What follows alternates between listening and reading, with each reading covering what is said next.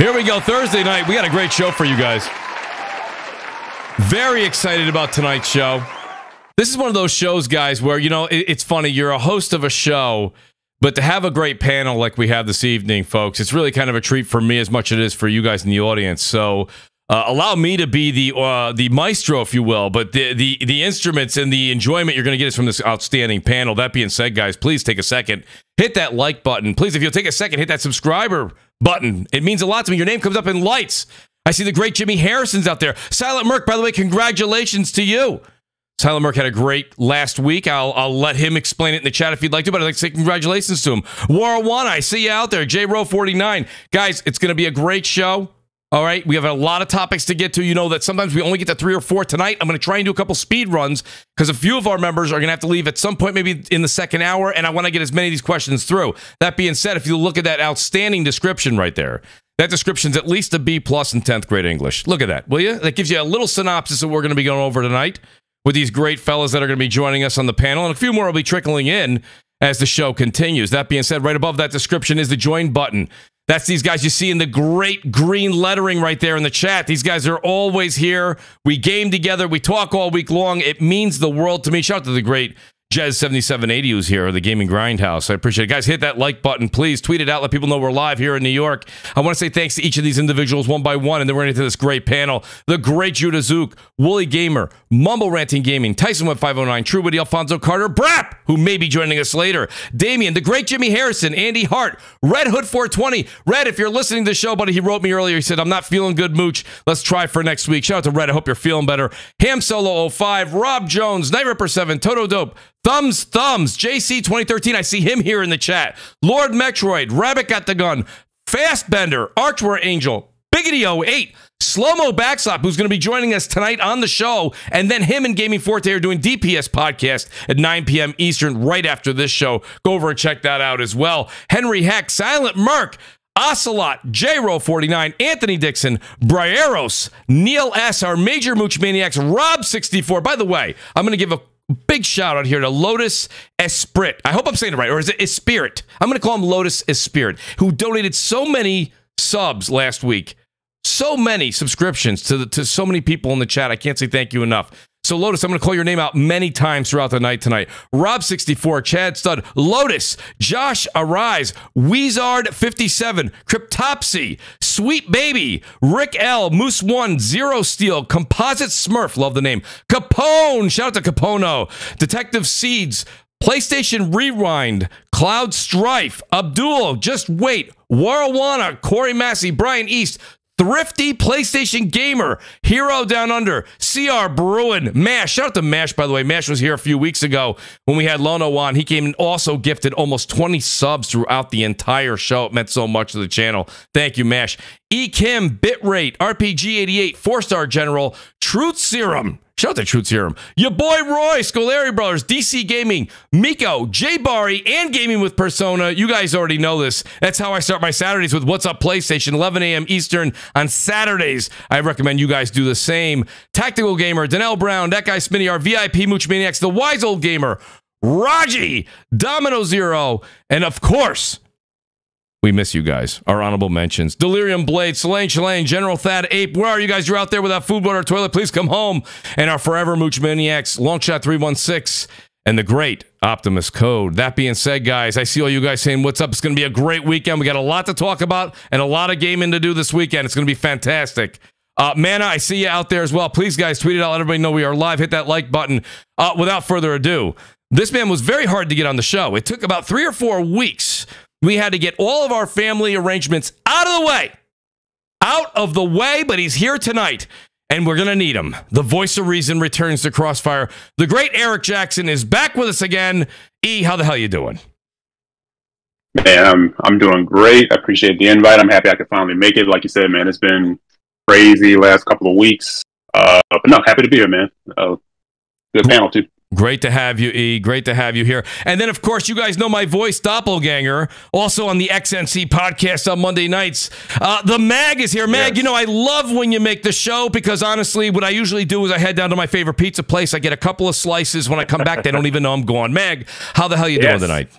I'm doing fantastic, Mooch. And we got a great panel, great chat already, rocking and rolling already. Listen, you guys all sound like Optimus Prime to me, so I think it's me on my end. So I'm going to reboot and come back in when you guys fire up the first topic. But either way, excited to be here. We got some things to talk about. We got some things to do. We have some things that we have to argue about tonight. Absolutely. And it's going to be a fantastic night. So let's get into it. All right, guys. And also, while Mag goes ahead and leaves the Discord and fixes what he's got to fix, make sure the audio is good. You guys are my audio engineers, okay? So please let me know if the audio is sounding just right. I can make some changes on my end if I have to. And last but certainly not least, this is what I'm excited for. You guys, he returns to Crossfire. It's been so long since he's been on the show, but he's been busy. If you guys haven't noticed, the great Jeff Grubb has been busy. He's with Giant Bomb. And Jeff, I got to say, before I even let you talk, I thought one of your tweets today was absolutely Pulitzer. I'm at work and I'm laughing out loud, literally. He says, Game Mess Mornings happening in 50 minutes where I'll correct the record. While I said Motive considered making Dead Space 2, I'm still laughing, and is no longer doing it. It turns out that they explored it, making Dead Space 2, and is now no longer doing it. So the great Jeff Grubb, who is with us tonight, does a lot of work. You guys know him on Game S Mornings. Giant Bomb. Jeff, welcome back to Crossfire, buddy. I love that tweet this morning. It made my day. How you doing? I'm doing great. I'm doing fantastic. What's there to be upset about? Right. Everything's great. Everything's good. It's man, video game news. It's one of those things where that game of telephone can get out of hand sometimes, and that one made me feel especially crazy. But what I realized when I woke up this morning was.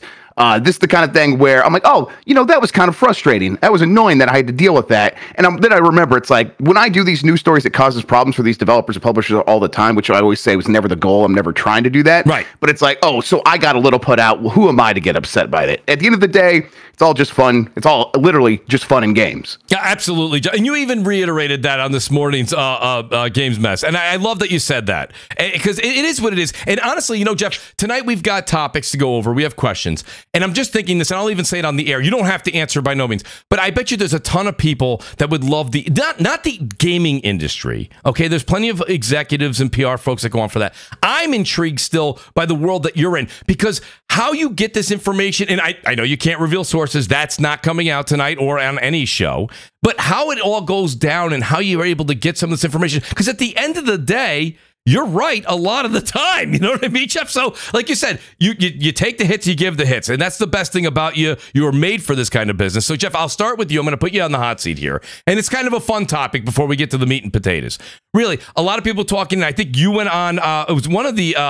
was it the XCast with the kind of funny? I believe. Yeah. I apologize if I'm wrong, but you mentioned there was going to be some Gears 6 talk possibly at this summer showcase. Let's have a little bit of fun with this. Is there anything that you could tell us about? Because we are, and you shout out to the great Jez Corden who said this as well. He goes, I love showcase season. So it's showcase season, right? We're going to start talking rumors. What else can we kind of expect from this Xbox showcase? Is it going to be a Bethesda Xbox show again? Is Xbox going to do their own thing? What can we expect? Yeah, I mean, I would expect them to kind of do the Xbox Bethesda thing kind of back to back like they have been doing. The value of that is clear where, if you have two brands sitting under a label, then it feels like, oh, man, that's more valuable. Right now, they can do that with Activision as well. That's the reason when you open up Disney Plus and you see like, oh, we have Nat Geo and Star Wars and Marvel. And it's like, well, it's all Disney, but they try to make it feel like separate stuff. So you feel like you're getting your money's worth. Mm-hmm. So I think they'll keep leaning into that. As far as like what we can expect, it's still kind of early. I do hear people are pretty excited though. I'm always hesitant because what one person gets excited about puts other people to sleep. So I'm not making any promises about what these showcases are going to be like, especially the Xbox one. But some people seem like, hey, no, there will be some stuff there. It should be a pretty decent one. And for me, like what I want from it, Mooch, is I want them to just give me the updates on the games that have already been announced. Let's make some like substantial claims about those games. Let's get that stuff out there, out of the way. And then if you have a couple of new surprises, that's great. But really for me, that's icing on the cake. Let's just make those games that have been announced for years now feel more real. And if they could do that, I'll be pretty happy. I'm not like, oh man, I need a reason to turn on my Xbox. I'm not that guy. I'm fine one way or the other. If you have a couple cool games though, fantastic. And I hope that's what we come out of that show feeling. I like what you just said. I literally had it in my notes for last week's show. and I don't have the list in front of me, but I'll mention a few. Meg, I'll go to you on this real quick because Jeff makes a good point. It's not that I don't want to see Gears. You guys know I stream 2 or 3 times a week, a shameless plug on my own on Twitch, on Mooch TV, but I have huge Gears stuff behind me. I'm a big Gears fan. Not that I don't want to see Gears, but there's been so many games now that Microsoft has these, the publishers and the teams under them, so many games, Megs, have been shown that, like, do I need to see another 3 or 4 CGI trailers of things that are going to come after the ones we haven't seen? Right, Jeff, I agree with you. Meg, I kind of agree with Jeff. Yeah. Now the thing is, Jeff's mentioned it. I even spoken to Randall Thor, to Colt about these kind of things. Says, you know what? It gets to a point where it's all right to see a CG trailer if you need an announcement. Say, all right, that's great. It's coming. We understand it's coming. Leave it at that and leave it alone until we can see something tangible. And what I mean by that, for anybody who does not get what I'm trying to say here, is that, video games are an interactive experience, right? So the thing is, I'm not looking at a trailer like a film trailer, like the new Joker trailer came out. I watched it. I said, great. I'm going to go see it in October. And that's all there is to it, because it's not an interactive experience. I want to see what I'm going to be doing in the game. And the only time you get a trailer like that is usually within 6 months to a year of when the game is actually releasing. So I want to see something that's more tangible about what's actually coming up in the next year or so. I know that sort of shot them in the foot a few times already, but I'd like to see something that's already basically almost completed at this point, so that we can get in there, look at what's going on. We can make your plans for the next 6 months to a year, that kind of thing, right? And the thing is, if you show something like a Gear 6, when they said, oh, Gear 6 is coming, it's going to blow everybody's mind. I'm like, all right. Yeah. Great. Yeah. Like, when are you going to see it? You're going to see it, judging by the Coalition's history, it's probably going to launch within the last year of the series consoles. Right? And if you look back at like what they did with Gears 5, with Gears 4, you know what I mean? And it always launches towards the end of the generation, very much like Naughty Dog does with like The Last of Us and everything else. They launch towards the end of the gen because they've kind of squeezed everything they could out of that hardware. I could see the Coalition doing that. Now, that being the case, you're probably talking about at least 2 years down the road. I don't need to know. Like, we all know this is the last of a second trilogy, so to speak, and we all know what was coming. It's okay to show it. It's okay to, give us a 1.5-minute trailer and leave it alone. And after that, I don't want to see developer diaries. I don't need to see videos of like people walking on the beach in in Iceland talking about this, that, and the other. I don't need any of that. No, we don't. Let them work. Let them do their thing. You've announced it officially. Walk away from it. And just concentrate on what you have coming up, because the important thing, and I'm not going to get into a tangent about this, but the important thing, especially Xbox, is that if Hellblade lands, okay, that's got to be the beginning of a new road for them of recovery, so to speak, assuming that can even happen. And what it ends up happening to be is you have to have consistently great games, not 1, not 2. That's not going to do it. You're going to need 4, 5, 6 consistently great games in order to turn the narrative around. A big ship does not turn on a dime. So, and that also goes for people's opinions, especially public opinion. So that being the case, what I'm getting at here is focus on what you have coming up. You've got you've got Avowed, you've got Indie Jones, you've got Hellblade in a month or whatever. There's not much you could do there in a month, but do what you can, and you focus on getting those games out the gate and doing great. Call of Duty, that's now under their banner. So you got 4 opportunities to launch great product. Yes. Focus on that. Don't focus on next gen and that bull crap and this and that. Oh, we're gonna give you new hardware. You haven't done anything with this hardware. So let's focus on right now. Yeah, that's all I got to say. Meg, I'm glad you said that. When it comes to these showcases, focus on what you got in front of you, and that's all there is to it. I'm glad you said that, and you kind of gave a segue to the part B of this topic here, but we won't get to it quite yet, but we will in a moment. Eric, you heard what's going on here. You heard what Jeff said. You hear what Mag's saying. Eric, where are you on what you need to see? Because we are in showcase season. Here it is. It's the middle. We're in the middle of April. Okay, we're looking at a June showcase typically. So, Eric, what is it you need to see? The Gears talk is very exciting, but again, I think Mag's right. If we even see it this generation, it's going to be near the tail end, which there's nothing wrong with that. But let's talk about the games. Let's see more Fable, right? Let's see more of these other games they've been talking about. And I always forget what it's called. I had it in my notes. Industrial Revolution, whatever that Revolution thing is. There, Clockwork. Clockwork. Yes, thank you. Revolution. Right, that's the one that show some of that. Give us some of these other things. The one by Compulsion Games. Show us what they're doing. E, what do you think? No, I'm going to cherry pick a little bit from both Jeff and Mag. Kind of say the same thing. Like what Jeff said. Yeah, it's great. You hear about Gears coming and everything else, but let's get a little excited about those games that were announced, especially some of those games around the big acquisition talk that was like all the rage at one point. You know, a lot of those games don't have any major updates on them. You know, they got, you know, some light showings here and there. So like, I want to see a little bit more, like we said, Clockwork Revolution. I want to see a little bit more South of Midnight. I want to see some of those things happen. And some surprises. You know, I'm always about like, hey, I didn't see that coming. You know, Hi-Fi Rush gets bandied about back and forth, but that was a nice surprise drop. You know, say what you will about how the game is playing out and where it's over with Sony now and everything else. Yeah, I love that game, but I thought that game had a spirit about it that I was like, that's a cool shadow drop. That's a cool surprise announcement. Let's get a little bit more stuff like that, you know, that kind of comes out of nowhere that you weren't really expecting. As far as Gears goes, yeah, I know like the talk is like there's excitement, you know, about it and it's gonna blow our socks off. But what I've been wanting from Gears for a long time now is something that makes me feel a little bit like Emergence Day again. Like the excitement we had around that. And I know that's hard to do with a franchise that's been around for a long time and it's on its like going into its, you know, 6th game, 7th if you include what was the one with Dom and not Dom with Judgment. Cole, yeah, Judgment, right? Judgment. Yeah, which I like. Judgment catches a lot of shit, but I actually like Judgment. That was a good game. But I'm like you, Mooch. I'm a Gears fan, so I always like have some expectation from Gears, and I know that they did some different things. They kind of did like semi-open world a little bit. They kind of threw a couple of like some light RPG element in there, but I'm like lean more into it. And one of the things I want to see them kind of lean more into is the combat of it. You know, freshen that up, because the thing I feel that Gears has gotten stale with is you kind of know what's going to happen. Like, you know, you clear a room, you move to the next area, you know, you get on comms, you find out what's happening. As soon as you move to the next room, you see a bunch of like pylons. You know, I know what's about to happen. Yep.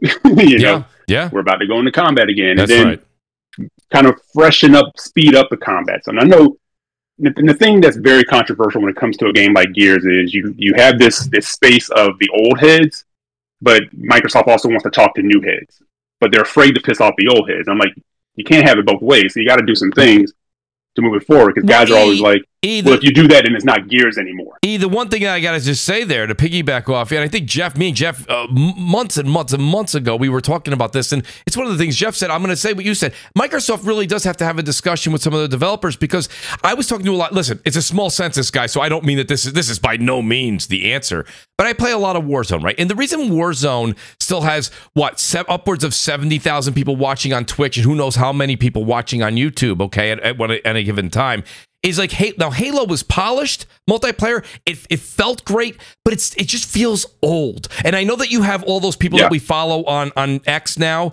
that are the Halo. They're in the tournaments and they're unbelievable and they love it and it's great and they're bringing back this map and bring the Forge and recreate this.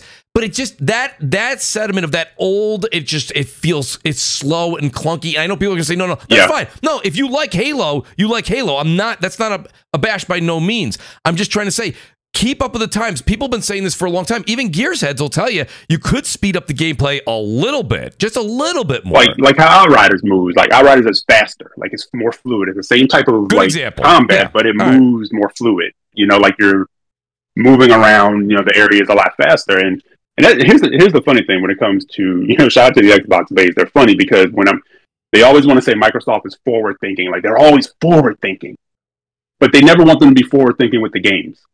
Right. They want what they've always had. And it's like, you can't have this thing where it's like, well, my grandpappy drove a Ford, my daddy drove a Ford, I drove a Ford, now my kid's going to drive a Ford. Your kid's like, no, I'm not. Right. No, I'm not. You know, it's like, so if they want to widen this net and do some things, yeah, you have to move some things forward. You know, you have to introduce new characters. You can't keep holding on. Eventually, they're going to be wheeling Marcus out in a wheelchair. Right. Yeah, you know, I got to start moving some things forward. I got to piggyback off that, and I agree with you 100%. Now, that goes for all forms of medium for entertainment for me personally, and it gets agitating. Right. Now, I'm turning 50 in 10 months, so I've been around the block a few times. So I know, I watch everything from from reading comic books to movies to video games, all that kind of stuff. And the one thing that irritates me more than anything is that you know, if people get stuck in a certain way, and you're absolutely right, especially when it comes to gaming. Oh, you can't do that. You can't get rid of this in Gears. You can't get rid of the slam block in Gears, you know, up against the wall.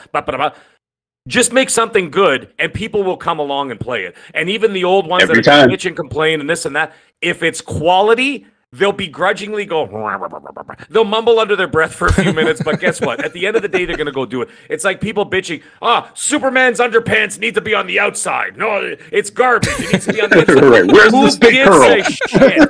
Is the movie good? That's, you know, and if the movie's awesome, nobody cares if he's wearing red underpants. Okay, right. That and it's the same thing with video games. It's like, you know, if you have like the cover mechanic and this and that, you're gonna change this, change that. If you change it for the better, and improve, it's like the Japanese thing, you know, a constant improvement. That's a Japanese mantra that they use in everything, and especially in video game development, constant improvement. And so if you could do that, but, you know, increase the quality, people will come along. And what's that going to do? That's going to future-proof your product. So Mooch is absolutely right when you talk about the Halo thing. The Halo thing is agitating. You know what? I love the Halo multiplayer. I thought it was a lot of fun. However, I was there from day one. Right. So for me, it was all right. My son and his friends, they want nothing to do with it. Played for 30 minutes and walked away. Yeah, they're like, we don't want this. This is like, what is this? Looks archaic. It looks old. It looks everything else, you know. And that's just the whole thing of it. And I want to, you know, I'll pass the baton in a second, but I want to, you know, touch on something that Mag said, because I'm already seeing the playbook unfolding with the hardware talk.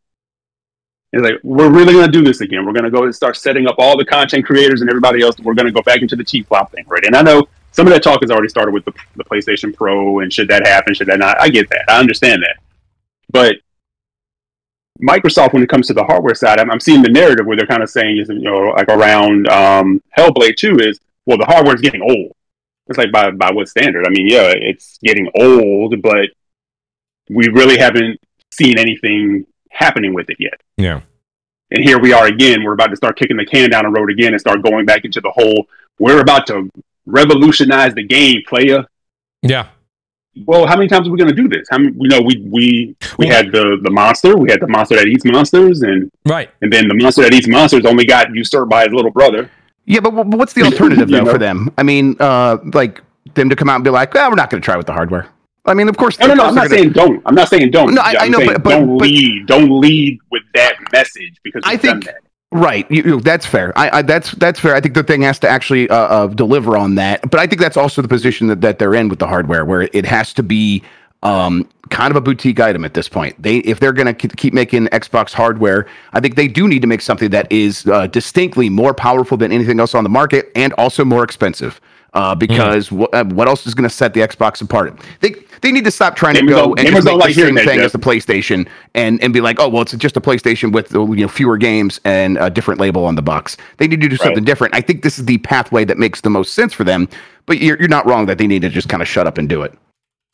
Yeah, it's like don't start that focus again. What's up, Sloan? Yeah, what's up, guys? What's up, Sloan? They should do. What's up, man? I think they should do two things. They should never launch when PlayStation launches again, as far as their brand goes. And PlayStation's brand, clearly PlayStation's brand dwarfs their own brand.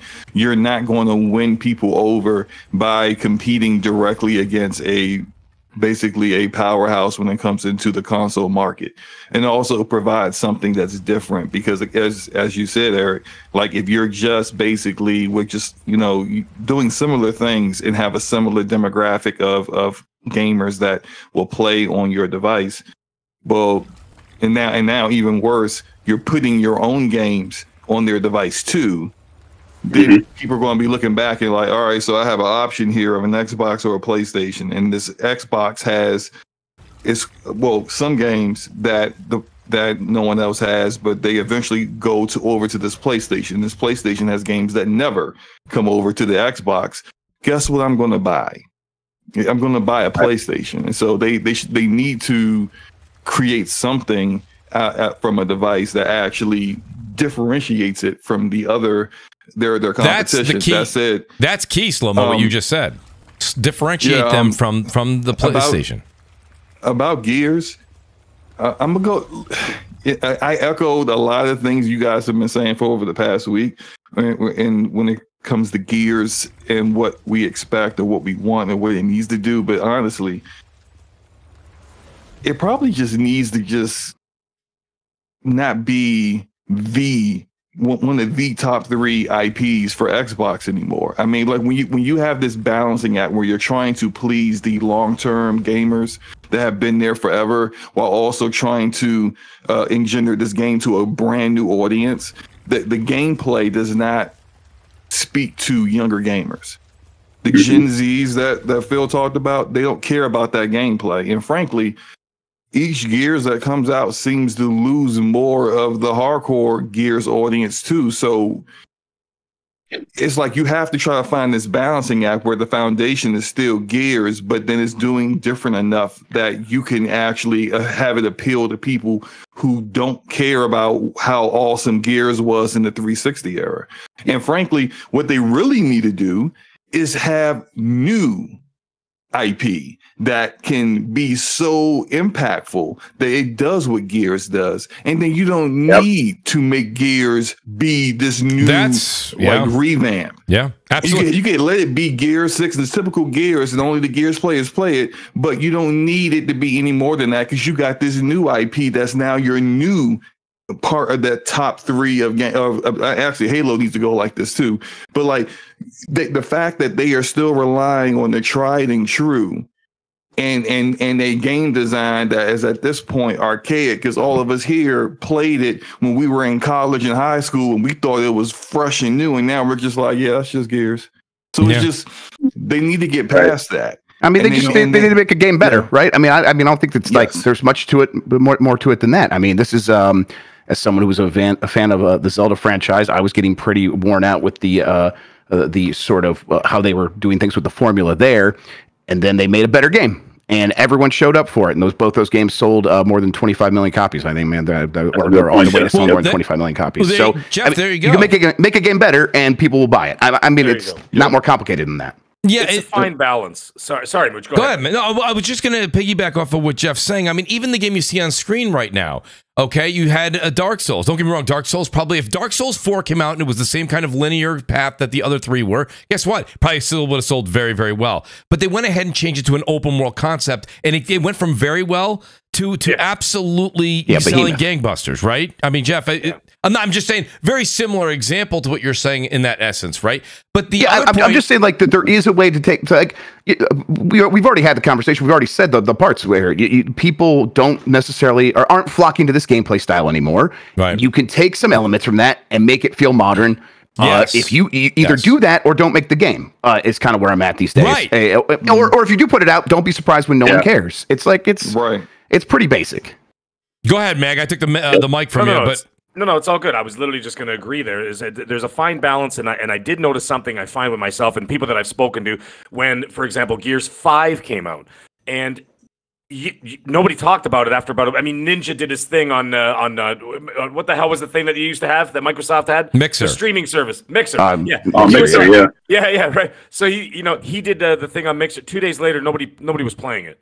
Nobody played the multiplayer. It was dead on impact. Same thing with Halo. But the funny thing is, I enjoyed it. I enjoyed Gears 5. I enjoyed Halo Infinite. However, I'm not what's going to take the game into the next stratosphere. I am part of a 10%, right? Of the audience that's an aging gaming audience that could say, oh, well, it's not made for us anymore. Really, it's not. I understand what they're trying to do. They're going after my kids, literally, right? They want my kids because my kids are going to be consumers for the next 30 years. And that's what they're looking for. Now, what the thing is, if you've got people that are my age starting to turn away saying, I'm kind of bored of this, you got a really big problem because now you've ostracized the older people and you don't have the younger people latching on. So this is the point where you don't have to make a drastic change, but you absolutely do have to make a change. The Elden Ring example was absolutely perfect because that is exactly what they did to change it up just enough that it became a phenomenon. Yeah. And it's something that we're like, well, why is it phenomenon? It's Dark Souls. We've been playing them for decades, right? But the thing is, it's not just Dark Souls.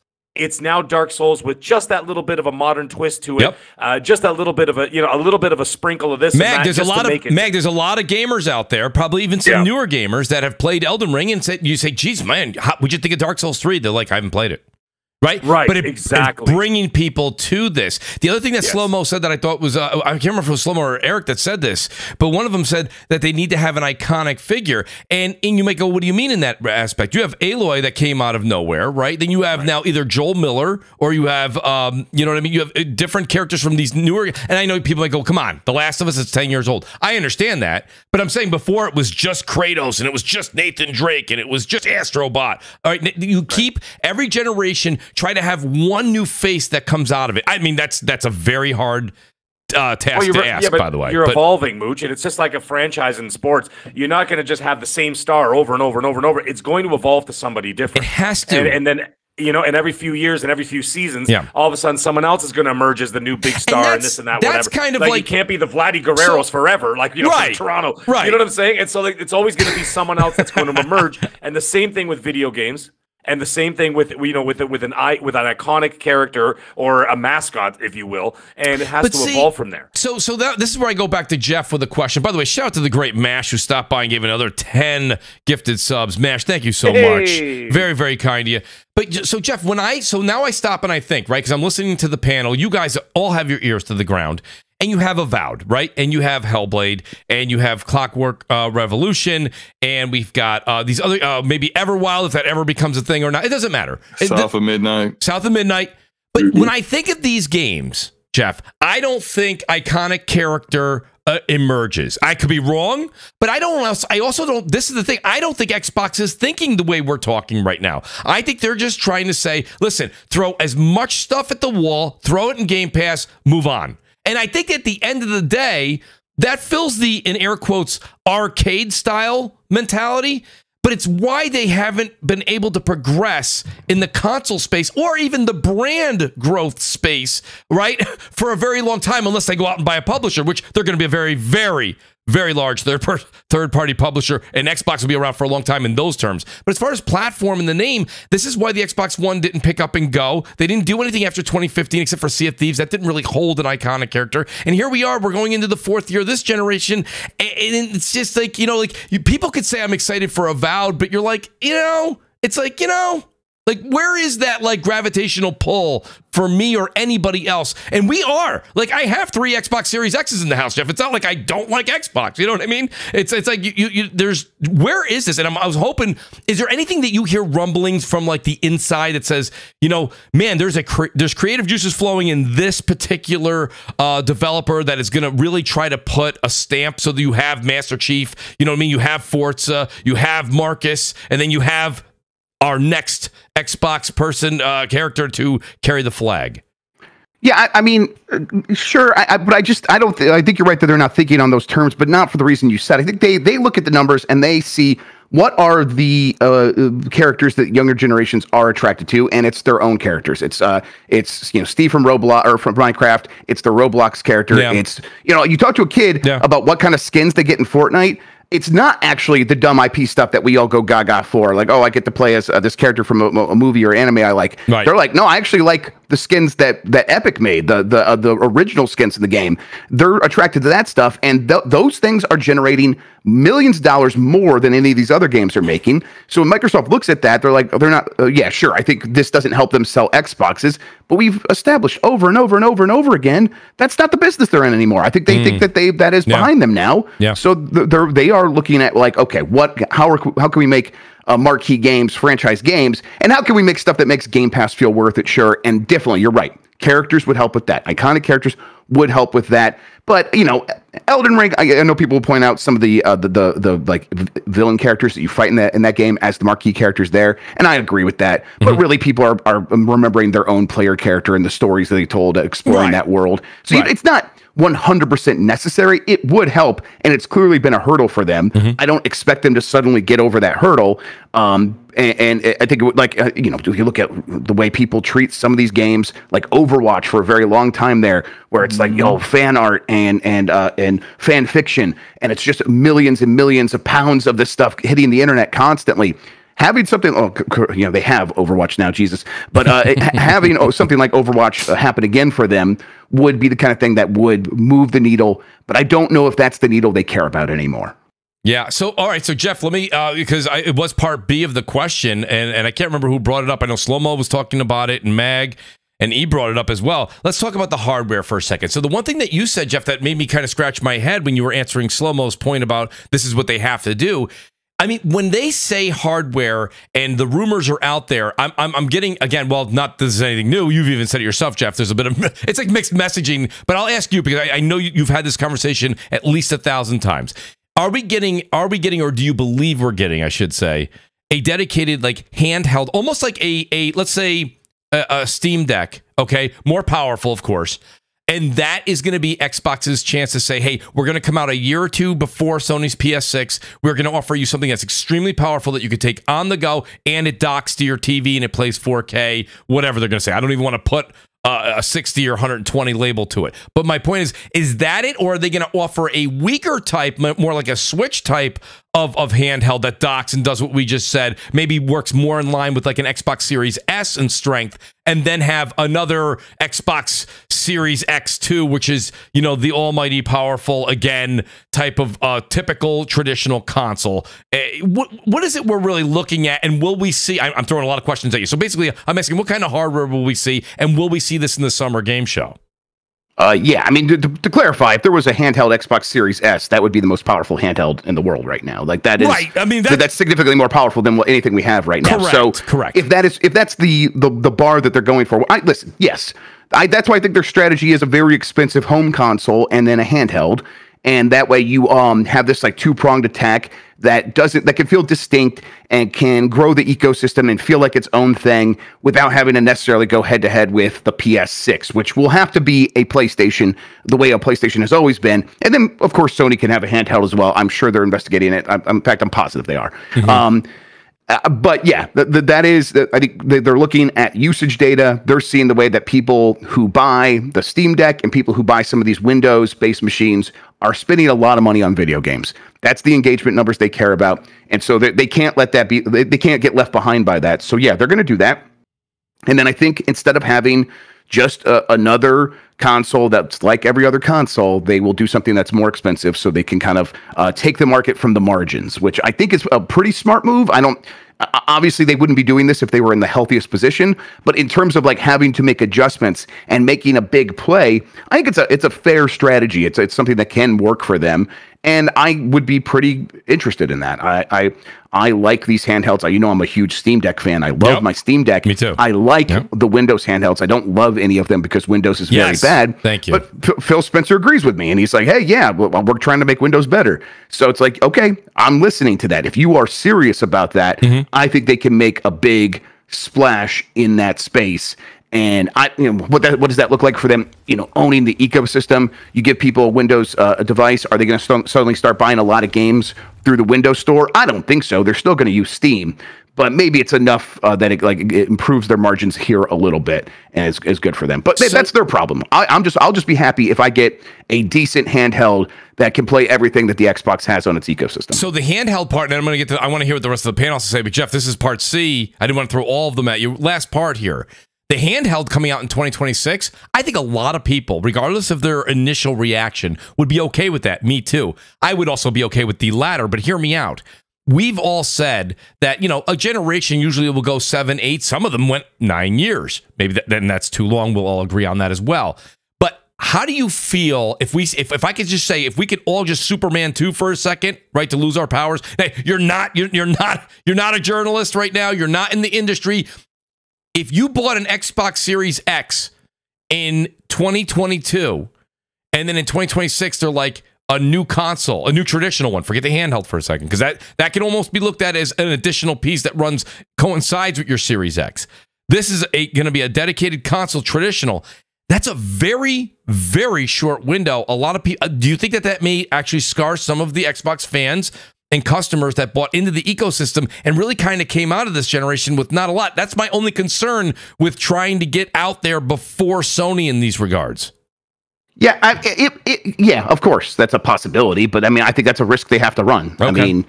What position are they in to continue things as they are? It's not quite Dreamcast bad. The Xbox Series X is selling enough to kind of justify if you wanted to do status quo, you could justify it, but why not like take a little bit of a moonshot here?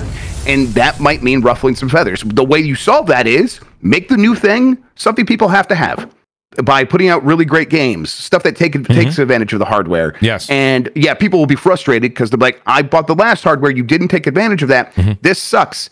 They will get over that if the games are good. I mean, I think that's what we're saying with Gears of War, right? Where it's like, oh, you know, people might feel left behind if they change up the gameplay too much. They'll get over it if the game is good. I mean, I feel like every answer I'm giving you, Mooch, is make it good. Yeah, no, but that's really all we're saying here. That's fine. So Meg, I'll ask you then. I'll go because you hear and Jeff, you can repeat that because honestly, making great games sells consoles. I mean, what you're saying is actually that's just the bottom line. But Meg, I guess what I'll ask you is.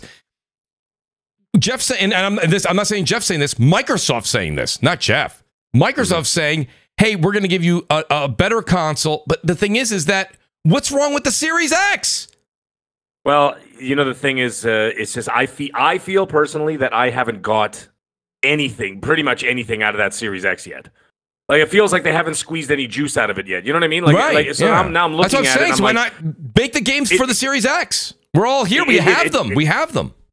We have them, and you know it was a bit of an investment too, at least up here in Canada. Anyway, I know you guys paid $500. We paid $700 for these consoles, and I feel like I haven't gotten anything out of it yet. It's not anything that I couldn't have played on my One X. And see, that's where the jadedness started to come into play, and not just me. It's not just me. I mean, I'm still in the ecosystem, obviously. You know, and I'm in one of the, you know, I'm on an Xbox show for Christ's sake with Colt. But like, you know, I still keep it real when I'm like, hey, you know what? There comes a point now. You know, where we had the Xbox One. I don't have to go through the history, but then you know they're like they sold me on that promise of that One X fixing that one, the Xbox One and everything else. Okay, great. Now we got better hardware. All of a sudden, a year later they announced, or whatever, a year and a half later they announced the Series X, and I'm like, Jesus Christ! I just paid $700 for this thing. Yeah. Right? Yeah. And then it launched with no software. And so I'm like, I was playing third-party games. I'm like, all right, whatever. So, and I'm like, then they said, you know, the Series X comes out. All right, fine. I invest in that thing. And now, fast forward a couple of years, well, 3 years, almost 4 years, 3.5 years, and I feel like nothing's happened as well. And I'm like, well, what's going on here? Now you're about to sell me on another one? Fool me once. Right. You know what I mean? That's the concern. Now it's getting to the... Now I can't be the only person thinking like that. No, I don't think you're the only person who feels that way. Just, but I mean, the answer is then don't buy it and force them to be in a situation where they have to make it better for you. I mean, I don't see the problem. I think it's the same answer that if they make it something you can't afford not to have, then great, then you'll get it. And if they don't, well, that's their problem. Right. See, that's the thing, Jeff, and that's the other thing I was going to get into is very quickly is that it all boils down to the catalyst of this entire thing is compelling software. If you do not have compelling software that drives people to your product, then there's no point in any of this. We could talk blue in the face about consoles, handhelds, next gen, this, that. It means nothing if you don't have compelling software that drives people to that product. It doesn't matter if you offer it on every screen on the planet. It doesn't matter about how much accessibility. I used to preach about this stuff. Think, it's everywhere. They're going to get everybody. Look what happened. How wrong was I? I will absolutely, right here live on this show, I will take that L and say I was 100% wrong. That I said I really thought that people were going to gravitate to it just because of the accessibility and the cheap price. And boy, I was blind to that. And I'm just like, no, you idiot. They're not going to go there. Just because it's accessible doesn't mean they're going to have, you know, you could have 100 bologna sandwiches out there. And if I wanted a salami sandwich, I'm not going to have that bologna sandwich just because you have it sitting on the table. And you know, it's the same thing here. It's like you see that people are not gravitating towards it because the software is not compelling enough to bring people over. And it doesn't mean... And you know, and that's one thing that Phil said that I absolutely vehemently disagree with him is when he was talking in that interview in one of his apology tours when he was talking about it doesn't matter if Starfield's an 11 out of 10, it won't bring people over. Yes, it will. Sure, it would. What is the matter with you? If it was the game of the generation, if it was the game of the century, if it was the game that was going to, you know, cure world hunger and whatever else, right? If that was the case, people would have found a way to get over there. Even if there was a paywall, you know, with a console or a PC or whatever, people would have found other ways into the ecosystem. But I don't think that's what he means, though. Because, like, I think, okay, so would you say the PlayStation has had those games? Yes, absolutely. And that's okay, then why isn't it growing enough? That I don't know what's going on right now. The answer is clear that people don't care if it's the game they can't miss. They're happy playing Roblox. They're happy playing Minecraft on this thing they already own. That's what he's talking about. That's the argument he's making. And if he's not, then I agree with you. He's wrong. But I think that's what he's saying. Because when I look at the market, when I look at the numbers, you can have the greatest games, and yet even PlayStation's well, it's not growing fast enough to justify everything that we're putting into it, which is really what we're saying. PlayStation 5, it's going to edge out probably PS4 in the long run, but the costs are going up. So when they look at the numbers, they're like, actually, we're not growing. That's what I mean there, just to clarify. Right. No, absolutely. I understand that completely. And there is another side to that coin, though, and I was thinking about that, and I've heard that being discussed before on other shows, talking about, the engagement when you have Roblox and Fortnite and everything else. Those 11-year-olds and 10-year-olds eventually are going to become 30-year-olds. And they're not going to be interested in those things anymore. They're going to be looking for something that's bigger, better, deeper, bigger stories, AAA experiences, that kind of thing. Those people will mature into the product that we currently consume. Right. So I don't play Roblox. I'd rather throw myself out the window than play Roblox. Right. But and I see these in Minecraft and everything else. I can't do it. Right. I want those stories. I want you know what I mean? I want those narratives. I want those big bombastic set pieces, whatever else. I enjoy all that. And I enjoy the immersion of those things. Right. And those kids will grow up to those things. So it will come around. I just feel that maybe there's also a possibility, and we're not going to get into this tonight, but there is also a possibility about this economy that we're going through, that people just aren't spending as much. They're spending smaller amounts. And that's where those Roblox and those Fortnite skins come into play, and those season passes for $10 as opposed to $70 to $100 for a game. Yeah, when you see the consoles really kind of take off, and I want to get the rest of the panel involved here. When you see those consoles really take off, it's in the latter part of the generation when you'll see the PlayStation 5 maybe make its way down to a $399 price tag, especially after a year after the Pro's been out. I don't know. These are all hypotheticals. But I mean, you take a game, Jeff, just to give you an example, is like a Helldivers 2. So Helldivers 2 has brought just a few people that I know to go buy for sure. But that's the exact. I think that's a proof of what I'm saying. It's like it's available where people already are, and many of those people are on PC and they're playing it, and it did great across both platforms for sure. Right. But I mean, if they do more of that, that means more games on more platforms, which is what these companies are all talking about at the same time. Mag, I appreciate. For me, that's the world I imagined, that these kids will grow up and transition and graduate to the things to playing games the way we do. We look at Matt Piscatella, who does track these numbers in the United States. Whenever he shows the numbers, he's like, that isn't happening. We have no evidence for that story.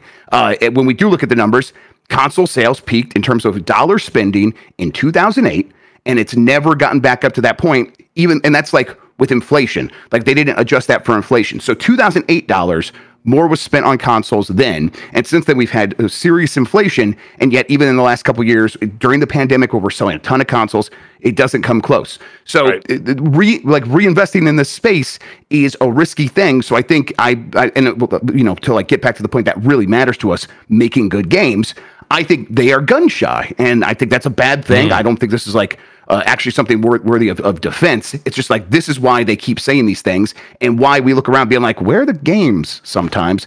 And the answer should be, well, who cares? Make good games, and hopefully you'll make more money, but really just make good games. That's your business. That's what you should be doing. Yeah, if Xbox or PlayStation made one good quality first-party game a year, I mean, we all want more than that. But honestly, that would be something, and it's one that's memorable, one that does bring people, drive people to consoles. And don't forget, too, those numbers by Matt Piscatella and those, 2008, though, the PC market wasn't as big, and the third-party publishers some of them weren't going to PC. Is that true, Greg? I'm asking you. Yeah, for sure. But again, that's just like, right, because now PC is filling in a lot of that gap. For sure. And if we're saying like, PC can float the business so that we keep getting the kinds of games that we want, I agree with that. We will keep getting the kinds of games that we want. They're just going to be a little bit fewer and farther between because they're so expensive to make. It's a story we all know. We've gone over this 100 times now. Absolutely. But if we're just like talking about like the way that Microsoft and PlayStation are behaving right now, where it's like it feels a little strange, that's the story there. That's the reason that they're behaving the way that they are behaving. No, and that makes sense. So, Eric, I'll ask you. Eric, what do you think? I'm going to go back to the handheld for a second and just the hardware question, because you were inquiring about it as well earlier. And BRAP, welcome to the show, by the way, the Great Basement Radio Arcade podcast. BRAP is apparently got a twin because he's at an event and he's here. The great BRAP, everybody. So it's great that BRAP. No, the event eventually got rained out. I told you, BRAP. I'm not a weatherman, but I do have a crystal ball here. They try to keep it going as long as they could, and it was like, all right, we're calling it. We're calling the game. No, but Eric, I want to hear what you think. We're talking about a handheld here, and listen, let's forget about PS6 and let's forget about the next traditional Xbox console that may come out in 26, 27, because those are things that just with time you would have been like, yeah, Mooch, I expect that to happen. So what about the handheld, Eric? Does that change your opinion? And Jeff's right, by the way. We've also heard rumors and talk underground of Sony looking into it as well, but Xbox doing it may have a little bit more clout right now because of Game Pass, etc., taking games like that natively on the go and not having to deal with like the Asus ROG Ally or you know the other ones that are out there. I personally prefer the Steam Deck over those as well, like Jeff said. Go ahead, Eric. So, question kind of comes up with that is, again, who are they going for? Because I mean, who I don't know. I kind of asked the question, like, if you're hard pressed, you know, if you know the Xbox faithful, the most hardcore, if you ask them what is Xbox today, what is it? Would they be able to give you a straight answer as to what? Because I don't even know if Microsoft knows exactly what Xbox is supposed to be today to any one particular consumer. Like, who would the handheld be for going up? I mean, I know Steam Deck is out there, ROG is out there. You have a host of other options because that's like the hotness right now, but what does it do, like, for Xbox? Is it supposed to be going, like, trying to pull some of the Switch in? Are they going for the youth? Because, again, the youth, the reason the Switch is I guess, successful is because out of the box, it just does what it does, and that's it. You know, I see guys on Twitter, again, it's a small sample size, but I see, like, the hardcore on Twitter, like, oh, that'd be awesome, because then you could side load, and the minute you say side load, who are you talking to? Because if they're trying to appeal it to, like, casual or whatever, it needs to be out of the box. Just like a Game Pass type machine that's like native in the whole nine. But even then, that's still going to be a hard sell to the general consumer. And I'm like, again, are you just talking directly to the hardcore? Because that's exactly why you find yourself in the same position every single time. Like, you know, Mag mentioned going back to the 1X. It's always this thing where they're talking to the hardcore. And I'm like, they're going to be there. Who are you trying to sell this? Who will this thing be for? And yeah, you can get hyped and say, yeah, it's a handheld, it'll do this, it'll do that. I can access, you know, PlayStation Network and do. There's no guarantee that that's going to be exactly what it is. It sounds cool and it sounds like whatever, but again, who is it for? Yeah. So for me personally, I'm like with Meg, I'm like, I don't really want to hear hardware from you right now because that seems to be like your go-to in the pocket when you want to be that person where it's like, you know, the guy who just has the girlfriend that he always has to reassure, like, you still like me, right? We're still cool, right? Yeah, well, hey, babe, you still love me, right? Yeah, that's how I feel like they're always talking. They're always trying to, like, reaffirm the games. You know, the games like, are always the hardcore base. Yeah, the games are always the guy behind the curtain. It's like, pay no attention to the guy behind the curtain. Look at the all-powerful wizard up here. Yeah, so the wizard, right? The wizard is the hardware. So. Eric, outstanding point. And you know what? So, BRAP, I never read super chats in reverse, but I do want to just say, and I'm going to get to all the super chats, guys. I can't thank you enough for all of them. Babor here, you know, the great Babor Country is here, guys. The show has started. He says, it's because you folks with a massive audience cry about $70 games. It should have been $80. You guys should have told your listeners the reality. So, what I think, and Babor, if I'm misinterpreting you, Jeff, I'm going to BRAP here because BRAP he's big on the Matt Piscatella stuff. He's big on following the trends. BRAP, do you think, and then I want to hear what Jeff thinks on this too, do you think that what we're hearing from Piscatella and some of the analysts in the agency, right, in the industry, pardon me, that the reason these dividends and the money isn't there is because we are still way behind what the value is? Or no, do you think that is incorrect? And the $10 raise that we saw this generation, which already got a lot of blowback, that was not taken very well by the gaming community. Do you think that it's still under what these folks are charging? Or no, that's just absolutely ridiculous. Well, according to Capcom CEO, we're past that $70 price point now. And that's one of the interesting things that, like, Sean Layden's talked about too. He's been pretty vocal about it. That, you know, that with gaming, and he discussed this in an article with an interview with GameIndustry.biz, and he said something to the effect that, you know, in the 30 odd years he's been in the business, one of the weird things that he's kind of encountered was this, how gamers just don't like price increases. And I get that. Like, I totally get it. But he said, look, it's, you know, it's the thing that's really not sustainable per se with AAA games is really this static price to consumer, that the price has kind of been the same for God knows how long. Like, if you do the math backwards, we actually paid more for video games back in the 90s, early 2000s, early 2000s. Even if you adjust for inflation, go back to the start of last console generation, we paid more. So, I mean, and that's the thing. What are you talking about? Star Wars is $130. Well, yeah. Well, Star Wars is $130. And also, I think there's also a cheaper option. I think for $110, if I'm not mistaken. That's right. It's a deal. Yeah, it's a deal. Yeah. Yeah. Isn't that crazy? Like, but it's funny. Like Grub mentions it. By the way, what's up, Grub? I haven't talked to you like forever. But it's funny. Like, Grub mentions that, and it's like we hear about like the console market being a mature market. I'll never dispute that. It is what it is. It's a mature market. And I've said this on many occasions. There's like when Mac's saying, "Oh, we're going to put games on more screens." I mean, we kind of have that option today, and you see, like we don't necessarily see a lot of people flocking to those options per se. And even like Morgan Stanley had this article or this they put out analysis maybe about a year and a half ago about the mobile market. They said, yeah, even with the mobile market, the gaming mobile market, we're seeing that market mature now. And they cited, look, if that market's going to grow, it's going to result from figuring out how to squeeze more pennies out of that consumer base. So I've always argued there's a finite group of people that are going to play video games on planet Earth. And it just is what it is. You know, it's just, there's so much in front of us right now in terms of demanding our attention in terms of entertainment. Like, there's like entertainment is just so regularly accessible now. Yeah. You know, like it's hard. Like, and so, but back to your question, Mooch, like yeah, I mean, we may have hit a point, if you believe what the Capcom CEO said, that maybe games, I know people don't like this, maybe the cost of AAA games maybe do need to go up, or else we're going to see more things like what Jeff brought up, 3-day early access, so they're going to charge you $110. Well, I mean, Brad, I'm sorry to cut you off. I got to get going here pretty soon, Mooch. So yeah, I just want to this is all part and parcel with what is going on. Yeah. Like, I know people in chat just don't seem to like it, but I'm not making this up. Sony themselves are saying this in their earnings reports, where they're like, look, we need to find growth somewhere else because it's not happening fast enough to keep up with our costs. Mm-hmm. And so that does mean prices get raised on games. That's already happened to $70. They might raise it again, but that is not a solution, like a long-term solution. They can't keep raising the price. That just pushes more people out. And really, well, like most publishers, they sell most of those games as they like lower in price over time. Obviously, the big day one is the biggest day, and then after that, it's like, lower the price and you get more people in at that point. But they're looking for growth in other places because you can only charge so much to people before they're like kind of tapped out. And that doesn't mean they're not trying. They are trying. They're trying. That's why we have so many subscriptions, and subcription prices are going up. And this is every company that has this. Yeah. Both Sony and Microsoft have this.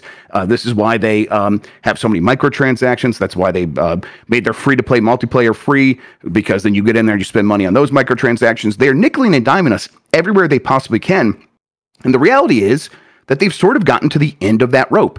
There isn't much left for them to nickel and dime us on, at least not where we won't push back. Like we've accepted a lot of things, battle passes, all these other things. They tried loot boxes. We pushed back really hard in that, so they couldn't get away with that one anymore. But they are going to keep trying those things, and the idea is get more money out of the same people, and that's the real reason why we are hearing about Microsoft talking about new hardware in 2026, so they can restart the generation with the kinds of people that will buy their hardware no matter what. And frankly, that's the same reason why we get a PS5 Pro, because there's a certain group of Sony fans that will show up and buy the hardware no matter what. Yeah. And they're like, hey, let them subsidize the rest of the growth.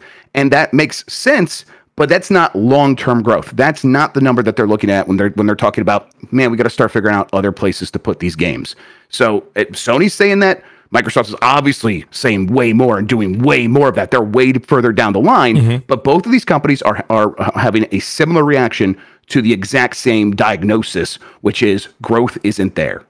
So Jeff, before you leave though, just a fun one. You got it. You get these always. I get them too. Okay, over the past 10 years, I get them all the time. So Wara Wana in the chat, he says, "Hey Jeff, now that the excitement of Halo Infinite's release is past, do you stand by your comment?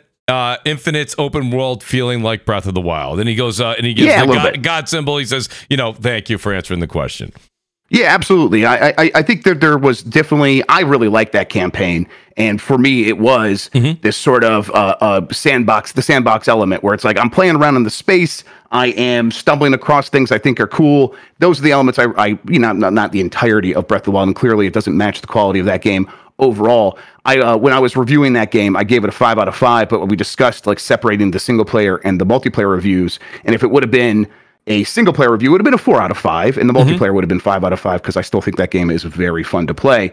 But it was almost there, and it had echoes of that, and it was definitely going in that direction.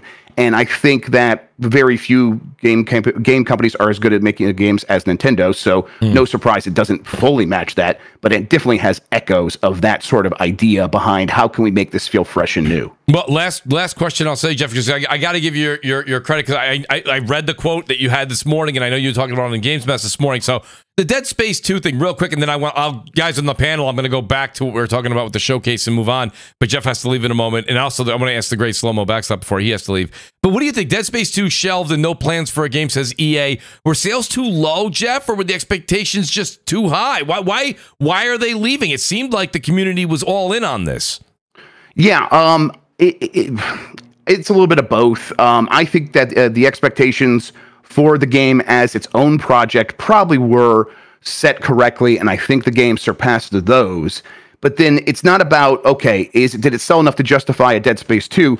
Does it sell enough to justify taking away the work that this team can do on a Battlefield, a franchise, whether they're right or wrong, I have a lot of skepticism here, but that they believe can get more money total than what a Dead Space can do. And that just seems to be where that landed. But the reality is Dead Space back on ice. They're not making that anymore. Yeah. They did consider it briefly, and that consideration was around the time they were launching this game. And then that consideration seemed to drop off pretty quickly, and probably because they could see the numbers trending the way they were going, and they're like, okay, this didn't immediately turn into our Resident Evil, even though I think if they would have kept doing it, they would have been able to build that up over time. But they don't. These companies don't think that way. They just don't. It's interesting. I'd love to see what's behind the scenes, what they're thinking about, how they greenlight something or they decide not to. When something seemingly on the outside from the consumer side seems like a success to a certain extent. I mean, I would assume doing even a remake, which a remake does take a lot of work. I'm not belittling that by no means, but it would be easier than coming up with the whole storyline and everything all over again and all this, the artwork to design the main characters in the world. That world already exists, and then to make it, beautified and make it better. I would think that would be less money, and with a fan base out there, if they did okay, that they could capitalize on a second one. But I mean, again, I don't know. I'm sitting over here in my gaming chair, far, far away from what those folks are thinking at the the round table that they make these decisions at. No, very good, Jeff. And if you do have to go, I completely I don't want to. I keep trying to get you to stay here for the full 2 hours. That's what mooches do. I understand. I would just follow that up by saying, when you look at something like Dead Space and you look at remakes, yeah, I think they say, sure, it's cheaper to do that. And I think that's one of the reasons they sort of go in that direction in the first place. But that is not how the companies think. They think in terms of opportunity cost. The opportunity that this team has to either make another remake, which is something they might not necessarily want to do. So they were probably going to change things up anyhow. That was always in consideration as well. But even that, it's like, okay, well then we can let them stretch their creative legs if they want to. The other alternative, though, is we think Battlefield can make a ton more money. Shouldn't we just put them there? And once again, we see these companies making that decision, which, hey, put all your eggs in one basket. I think we saw how that hurt Activision. Yep. But I think it all goes back to that same story of, where does the growth come from? And for these companies, they believe the growth comes from very familiar places. It is going to be something like Battlefield. And again, I'm skeptical of that personally. But when I look at it, it's like, well, okay, what else does EA have that could reach that strata? And it's like, okay, it probably just is Battlefield at the end of the day that can actually get up to that level. So I suppose I don't blame them, other than the fact that I want to get more and varied, interesting games from them. And it feels like we are going in the opposite direction of that. And that bums me out. Yeah, no, that's actually a really good point. And I think that if you're looking at current IP in their portfolio, it would be Battlefield. I am also not the big, I mean, if they make drastic changes, I can see myself going back to that. SloMo is one of our resident, there's a reason he's one of the co-hosts of the DPS podcast. He's just a first-person shooter fan, much like myself. SloMo, I've never really gravitated towards the Battlefield, I would put it, blueprint.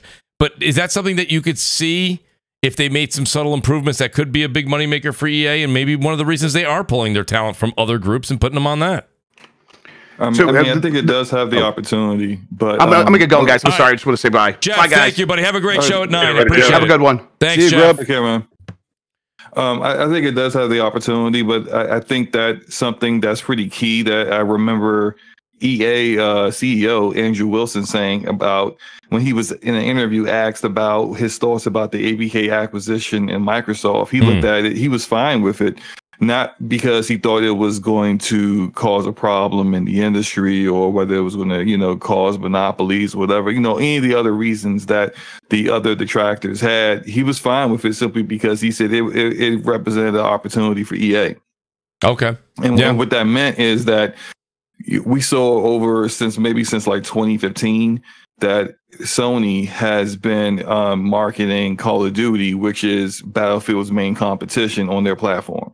And so now they see that Sony starting this year is no longer marketing Call of Duty on their platform. There is an opportunity now where another first-person shooter, and we know that Sony would like to kind of like replace Call of Duty with something of their own live service game that can kind of like fill that void. But EA, of course, is going to look at like their own portfolio and say, well, we can actually provide that with Battlefield potentially. And so that marketing that would normally have gone to Xbox, they don't want to market with Xbox anymore when you're marketing Call of Duty right beside it. They're going to want to go to Sony. They want to go to a different platform that's got a much larger console player base and potentially more people that they can actually get to play their game. And if you see that as a potential opportunity in the short term, an opportunity to take advantage of a situation of a vacuum of marketing dollars that Sony would have been using for Call of Duty, then you want to double down on content for your IP that you think would be the best competition for that. I think what Grubb said about year-over-year growth makes a lot of sense. I mean, if you think about how these shareholders are and what they care about, they don't really care that the company was profitable. They care about year-over-year growth. They want to know that the money that they've invested in this company is making more money for themselves. And when it comes to that, yes, Madden and FIFA give EA a ton of dollars, billions of dollars every year. But like that, they are really milking the same people who play those games over and over again, and it funds all their other projects.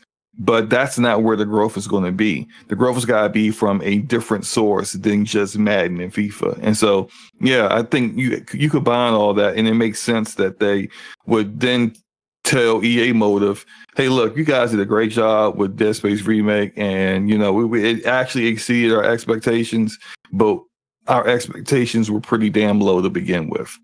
And where it went is great, but we can see even more growth over here. So this is what you're going to do. We're going to put that on the shelf. We're not going to do a Dead Space 2 or a Dead Space 3 or whatever the hell you wanted to do.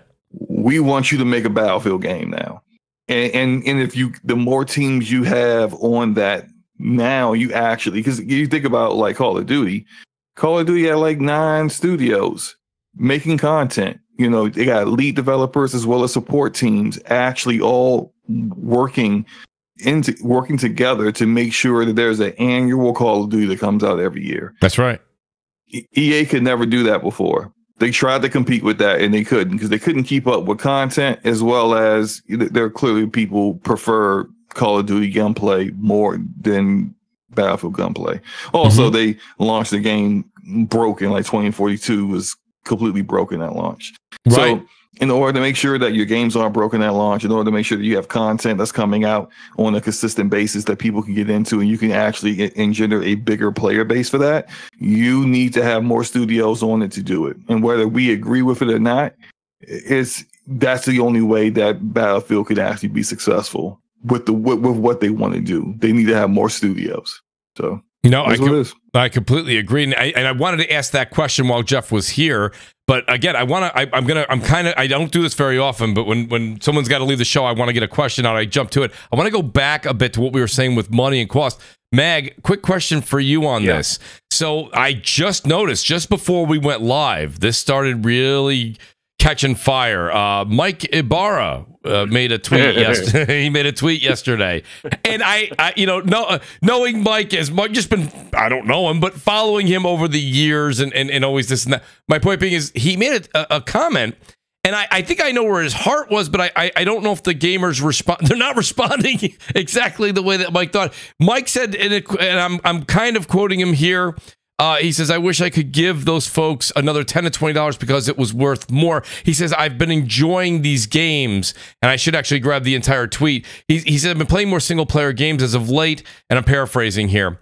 And after I finished playing them, I've enjoyed them to the extent so much that I feel like I should tip. We should tip the developers an extra $10 or $20, and that hasn't been going very well right now, Meg. I see a lot of people in the industry are not very happy with that because, well, the first thing that was said by a few people right underneath the person who retweeted him or quote tweeted him said, we all know that even if you hit the tip button and put $10 extra towards a game you liked, it wouldn't go to the developers, it would go to the publishers or one of the CEOs, right, Meg? So what do you think about when you hear Mike's quote in that reference?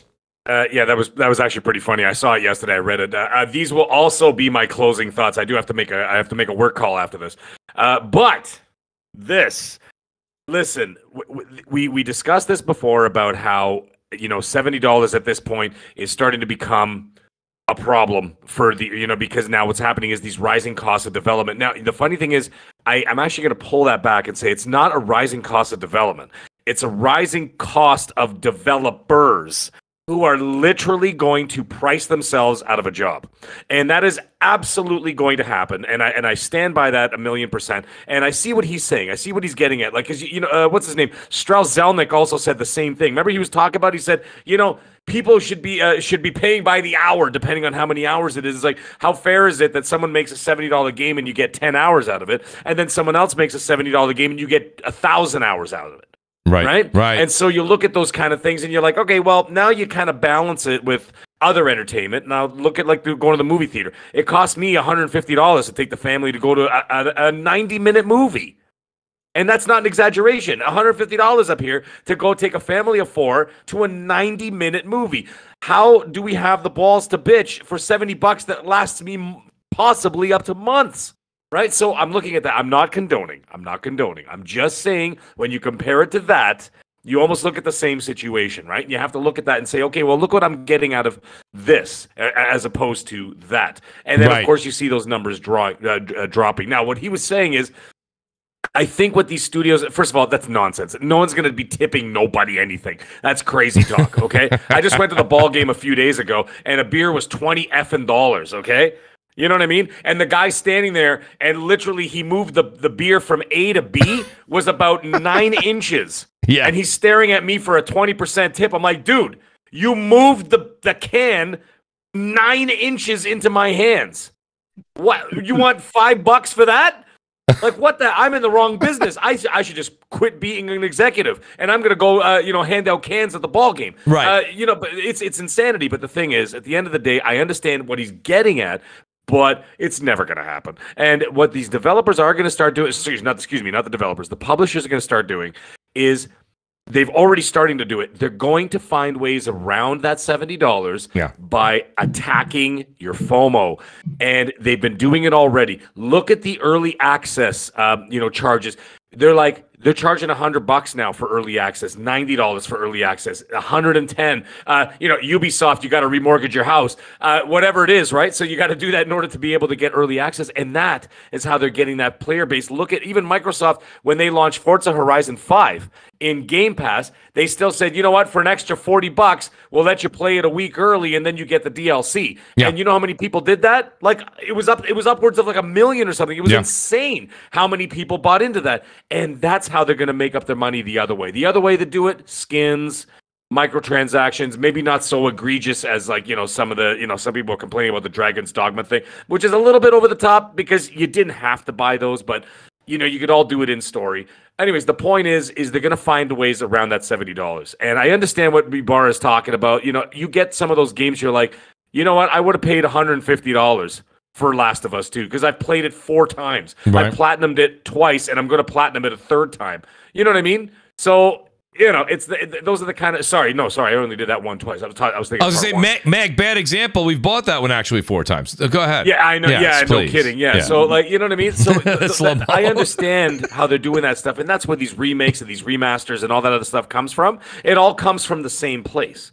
And I see what Ibarra's talking about, but in the end, it's nonsense. Never gonna happen. But it was kind of cute because he's a funny guy, and I really like him. Yeah, no, I'm right there with you, and I know where his heart was at. And I think he was just saying what you said. That line you said, where we get done with the game, and you're like, man, you love the game so much. It doesn't like forget the hours for a second, and you're like, man, I would have paid $100 for this. Right? I would have paid $100. Right? For you like say that, right? Yeah. No, I mean, experience that you go to work and you talk to people who aren't in gamers. You're like, man, I just played this game, to this and that, whatever. And you're talking to them. And like you're talking to people who don't even play games, but you're so excited or you've been so affected by it that you have to talk about it. You know what I mean? And it's just like that's the kind of thing where you can understand. You say, you know what, I would have paid more for that. However, at the end of the day, we're paying 4 times the price for eggs right now. Okay, like not everybody's going to be not everybody's going to be tipping developers an extra $10 because they're making 160 grand a year. Not going to happen. You know what I mean? So, something's going to break at some point, and it's coming sooner than you think. And that's why, by the way, all these big companies, Apple, Amazon, Google, Meta, and Microsoft, are all doing what they're doing with AI, because that's going to be a whole different conversation that we're going to revisit when my stuff about AI comes to pass, which it will. And that's exactly what's going to be. And again, like I said, people don't believe me. Go to your grocery store and stare at the 25 cash registers that used to be humans. Now it's all self-checkout. It's so true. You know what I'm saying? It's so true. You know what I mean? And now it's all self-checkout. Now you got one lady standing there watching you self-checkout your own stuff instead of the 25 humans that used to have jobs. But anyways, folks. Hey, Mag, great to have you here.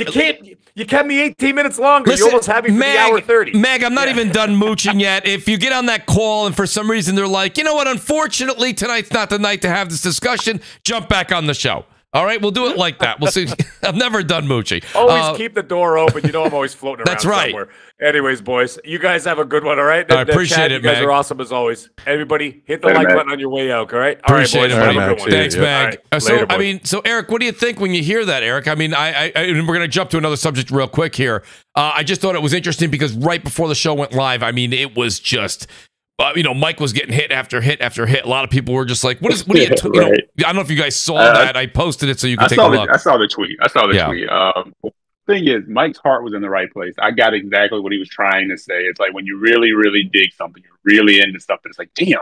It's almost like when you see like Wario post like a game series you love that's like super cheap. Like, man, I wish I could buy that over again. That's how much I love that, right? Right, I love that but game. I can't do it, right? Right. Exactly. Problem is, Mike picked probably the worst place to share that thought. A place that has no concept of sarcasm. A place that has no concept of nuance. Like my boy SloMo points out, people read on a first grade level. They can't comprehend. They can't kind of just look at it and go, "Oh, I dig it. I get what he's saying." It has to now be the attack. Like, how dare you? Right. How dare you and like insist that I pay more? That's not what he was saying. He's saying that this shit is fire, and man, I would pay more if I could, because that's how much I appreciate it. Yeah, I get what he was saying. I just picked the worst place to go say it. I liked your example. Like me and you will always kind of like our I'll say the BioShock collection for me and you. We always talk about that. SloMo, I know you, with Borderlands. Like if they came out with a Borderlands 2 Unbelievable Edition for $20, you know what I mean? I don't know, whatever they would add to it that we don't already have already. I own Borderlands on every console, on PC, everything. Like, but if they're like, but now it comes in this extra, you know, whatever. You're like, oh, I guess I got to grab that. But then you're like, nah, I don't really need, like you said, we don't really need it. You know what I mean? So I understand where his heart was. But really, when it comes down to it, the reason I kind of wanted to bring this up was not only the issue that's going on online right now, but it was more along the lines of this. There does seem to be an issue. BRAP got into it with the money issue. You know what I mean? Right now, so $70 games, everyone said that they were really upset with that. But now I'm starting, and I remember seeing people say, oh, guess what? We're going to be at a point of $80 or $90 or $100 games again. And at first, in the beginning of the generation, I was like, no way. But is that something we're looking at, BRAP? I mean, look, I'll say this. I mean, gaming is... Mooch the guy run. Sorry, all right, hey, SloMo, guys, check over at DPS, 9 p.m. SloMo, thanks for being here, buddy. All right, later, guys. Thanks, SloMo. Yeah, man. Yeah, you know, what's interesting, Mooch, is I've talked a lot about this on BRAP that goes live every Wednesday night. Oh, nice plug, buddy. Nice plug. Thank you. Yeah. You know, look, luxury. I got it backwards. Gaming is a luxury hobby. It's an enthusiast hobby. It's not cheap. And I didn't get to say this. I know Jeff was talking about, you know, people get priced out. Yeah, people. Yeah, what'd you say? Like golf? It's like golfing.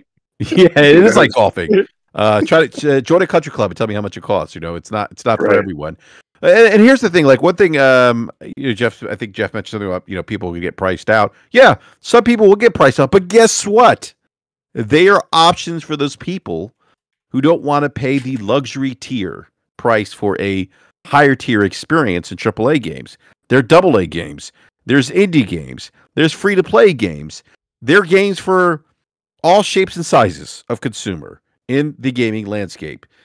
I think part of the issue and some of the discourse I see on Twitter is that, and I don't disagree with SloMo, people can't read, but part of the issue is that people feel entitled to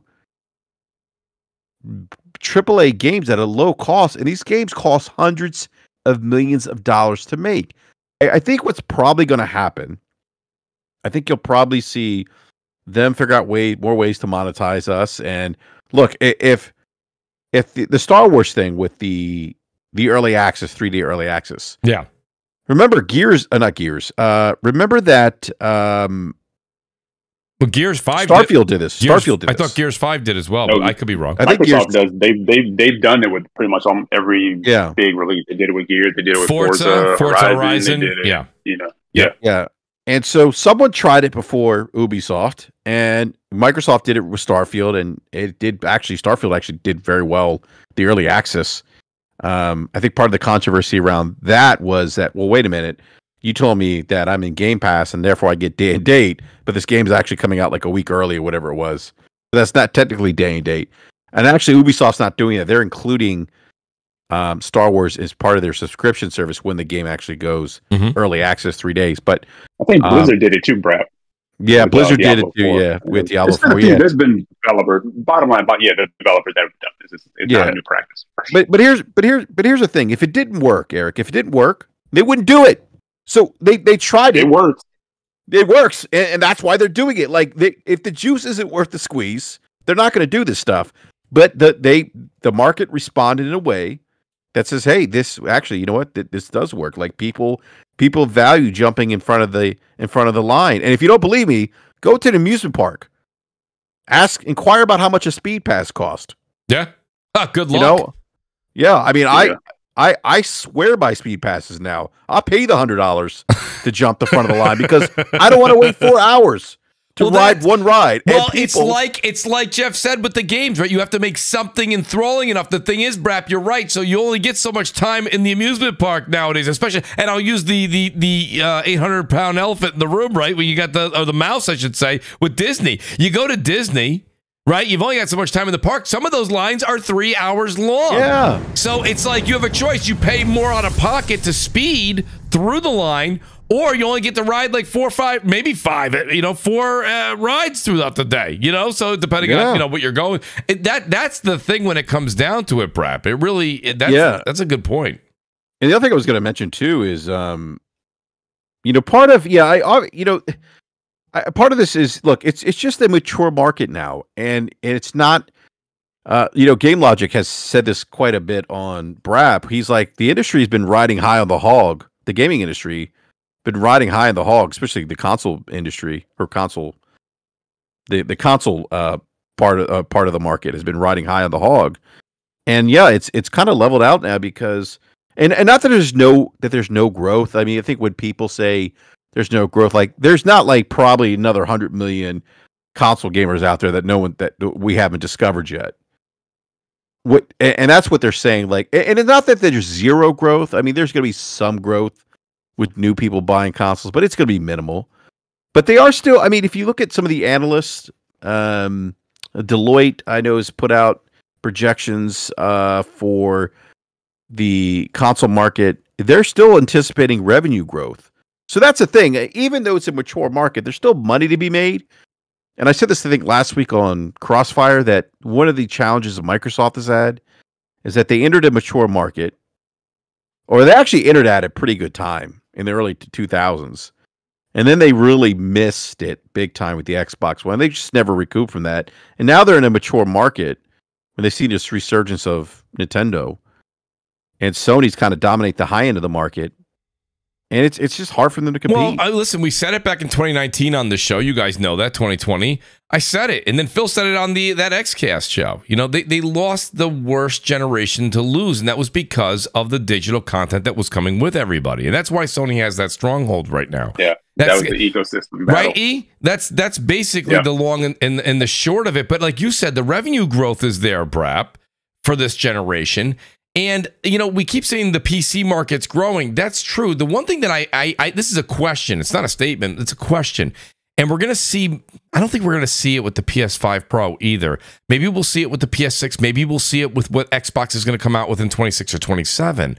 And the question is if so many people are flocking to the PC market, and I know the number one thing people say is, well, I can build a PC for $500. That's fine. That's fine. But like most people still want a decently competent PC, right? You're still spending somewhere between $1,000 and $1,500. Why isn't Microsoft and Sony exploring having a PS5 powered type of console for this generation? And then if they made something like a super, you know, PS5 or super Xbox that was way above it, but then it would have cost, instead of, you have a $500 box and a $1,000 box. Is that a way that maybe they can at least keep up with some of the PC parts that continues to change year in and year out, where they're waiting 4 or 5 years between, upgrades? Did you say $1,000 console? Did I? Yeah, I'm asking the question. Okay, yeah. But I mean, it would be. So I don't know. What did they say? They said that the Xbox and the PS5 was. You guys can correct me if I'm wrong. Was equivalent to like a 2070. Is that true or is that not true? That was kind of what was, they were saying kind of. I don't know. This is what was out there. Let's just for conversation. What if they sold you one that was like, you know, the cost, maybe it wasn't $1,000, maybe it's $800 and it was a 3080, or it was $1,000 and it was equivalent, not the same, but you know, equivalent, the same, you know, roughly a little under, a little over the power of a 38. I'm just asking, why don't they try to keep up with the Joneses on the console front? They don't. They're always coming in way under on the performance side than what's on the PC market. I don't understand why they don't give the option. Do they think people won't buy it? If your answer to me is, Mooch, they're not going to buy that. Well, then why is that same consumer that they're scared they're losing building a PC for anywhere from $1,000 to $1,500? I think Mooch, when you start getting in the console space $1,000, it's like, well, why wouldn't I just buy a PC at that point? Well, Brad, not everybody is like the folks in the community and that are on Twitter and discuss things with us all the time.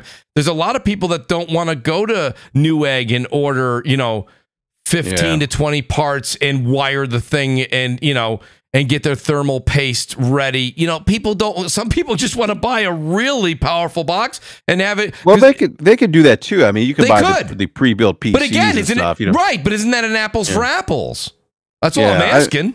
I mean, I just, you know, it's kind of like I think that's kind of a, when you start looking at $1,000 PC, it's like, okay, well, I mean, I'm sorry, console. I mean, I think the challenge is who's that for? You know, is it is there that in between market between kind of that it's for the customer, mid to high end PC and console? I don't know, maybe, but well, these are all hypotheticals. But we were saying that the console market's losing customers. So who's it for, BRAP? It's for the people that are leaving console for PC. That's who it's for. Oh yeah, I mean, again, yeah, I think the tough value proposition there is if those people are leaving console to PC, right? What kind of PC builds are they going for? And if they're going for the $1,500, $2,000 rigs, right? They may, and there's also, I mean, it's also not just, you know, what's under the hood. It's also everything else that comes with it too. You know, that's right. You know, that's you don't have to pay for online on PC. That's right. To play games, you have the Steam store, which everyone loves. You have the, you know, PC just you have the flexibility of PC too. That's the other thing. Like we have some of that in consoles, but console is it today as flexible in terms of how you play the game in terms of performance and settings? It's just not there with PC yet. I agree with that, but I think that ultimately people still like the fact to go to the store, buy a console, take it out of the box, plug it in, and play it. And, you know, I mean, you can do that. Like you said, you can totally do that right now with a PC build, the pre-built. But you're typically spending somewhere around $1,000 for a good PC. And it's listen, I've had it myself. I've changed out a card. I had something go wrong with it. I had to get another part and take it. You know, it's like and that happens with your console, but you just get, you know, you get yourself a warranty. You go back to the store. Here, I don't know if it's exactly the same. Since I built mine, my warranties are up. Now, when if a part blows on my PC, I'm just buying a new part. So it is what it is.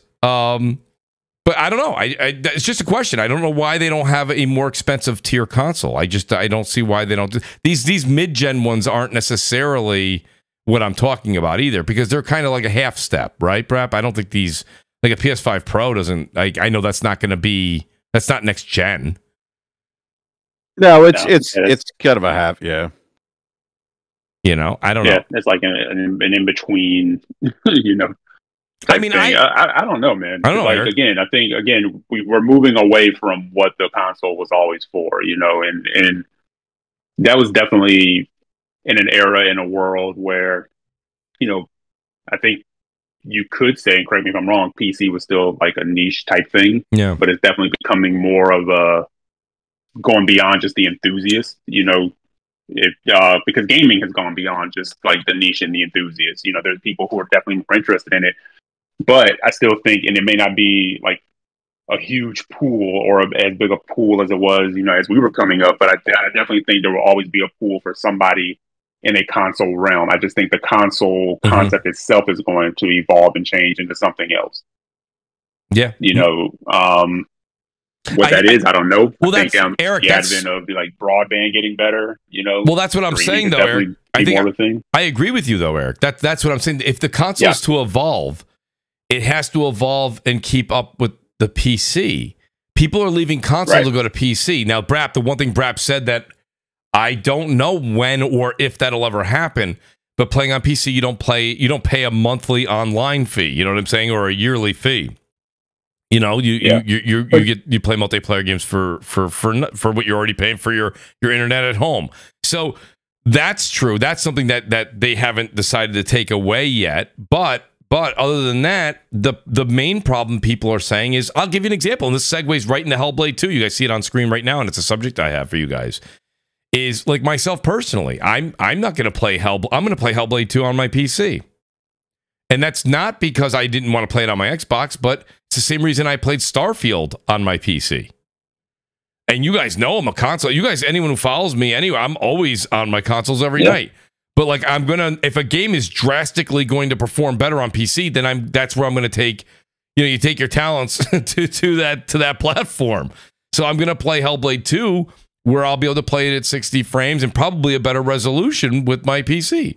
So that's not a, you know, that's just a matter of wanting to play the better version of the game. Now, if you have a better version of the game, but it's not as big of a difference, or I have to wait 2 years, I'm not going to wait like Final Fantasy Rebirth, right? Or Final Fantasy Remake, if you guys wanted.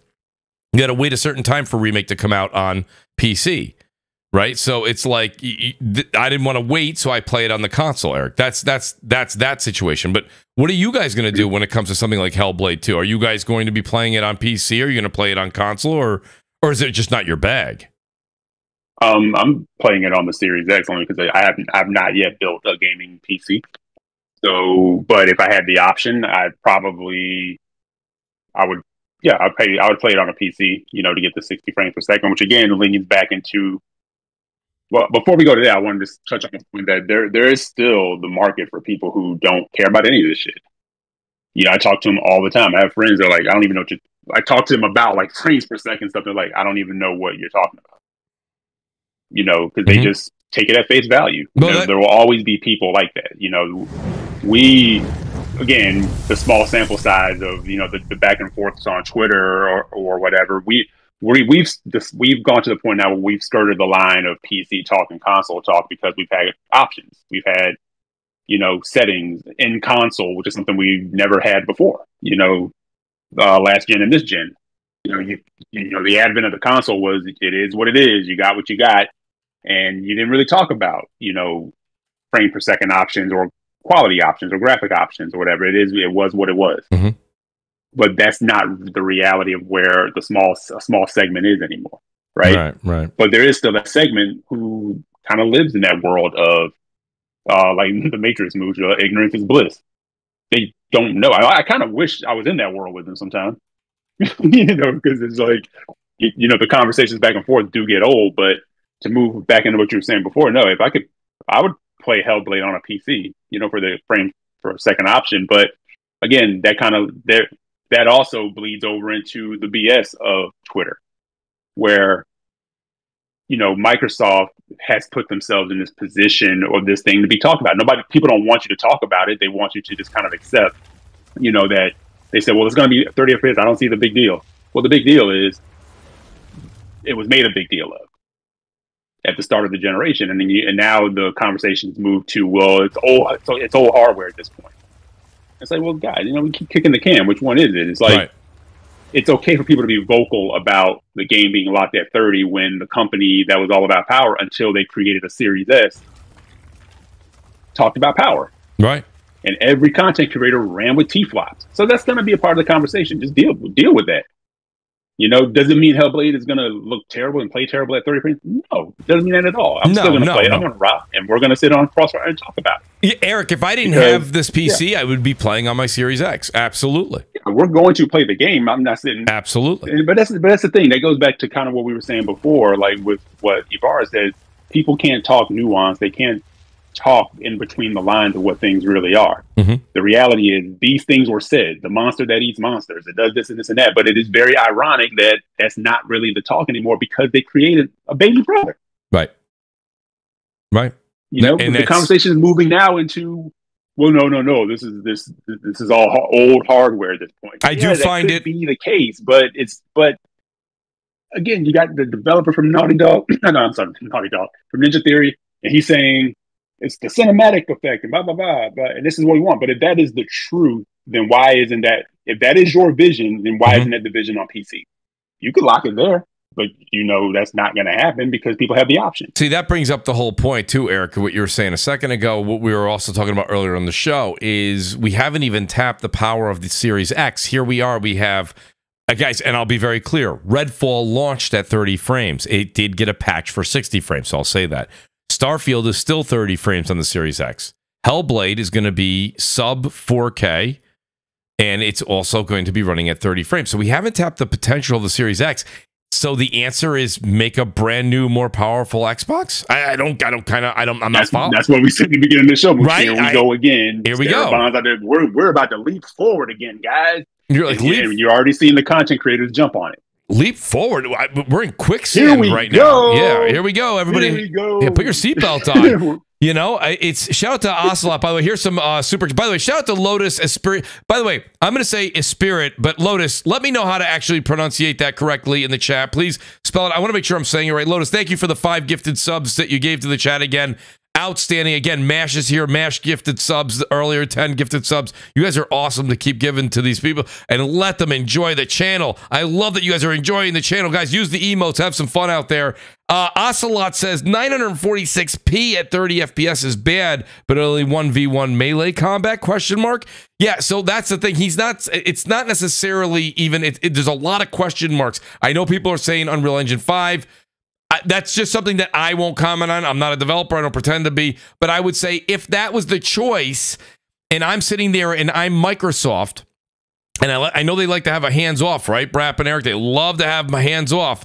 But I would say, guys, we have promised our customer that this box can do this output.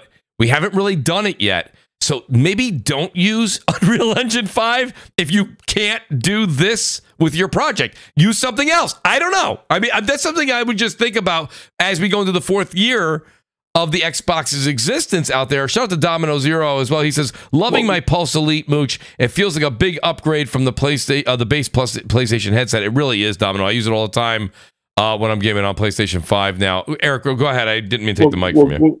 No, I was going to say, Mooch, there are some out there, mutuals of ours, who, you know, the thing is, it's always defense first, never really truly having a true conversation about it, what it all really means, right? So the defense is, or perhaps you've seen it, is, well, they don't mandate to their developers what should be. Well, why not? Yeah, why not? You know, like, and again, we're not developers. We're just having a conversation because it would be a boring podcast if we didn't. That's right. This, you know? We expand upon it and not mean ask questions. Yeah, and before anybody in the chat goes crazy, just understand this. Like, I have loved Ninja Theory before the acquisition. Before, and a lot of people found out about them and went to their Wikipedia and said, "Oh yeah, okay, that's great. That's a great acquisition."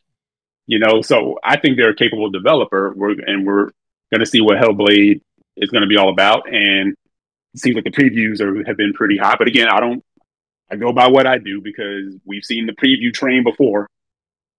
You know, yeah, we saw with Redfall, people were like jumping out the window. Oh my God, this is going to be this, and then none of that was that. I'm not saying it's going to be the case with Hellblade, but again,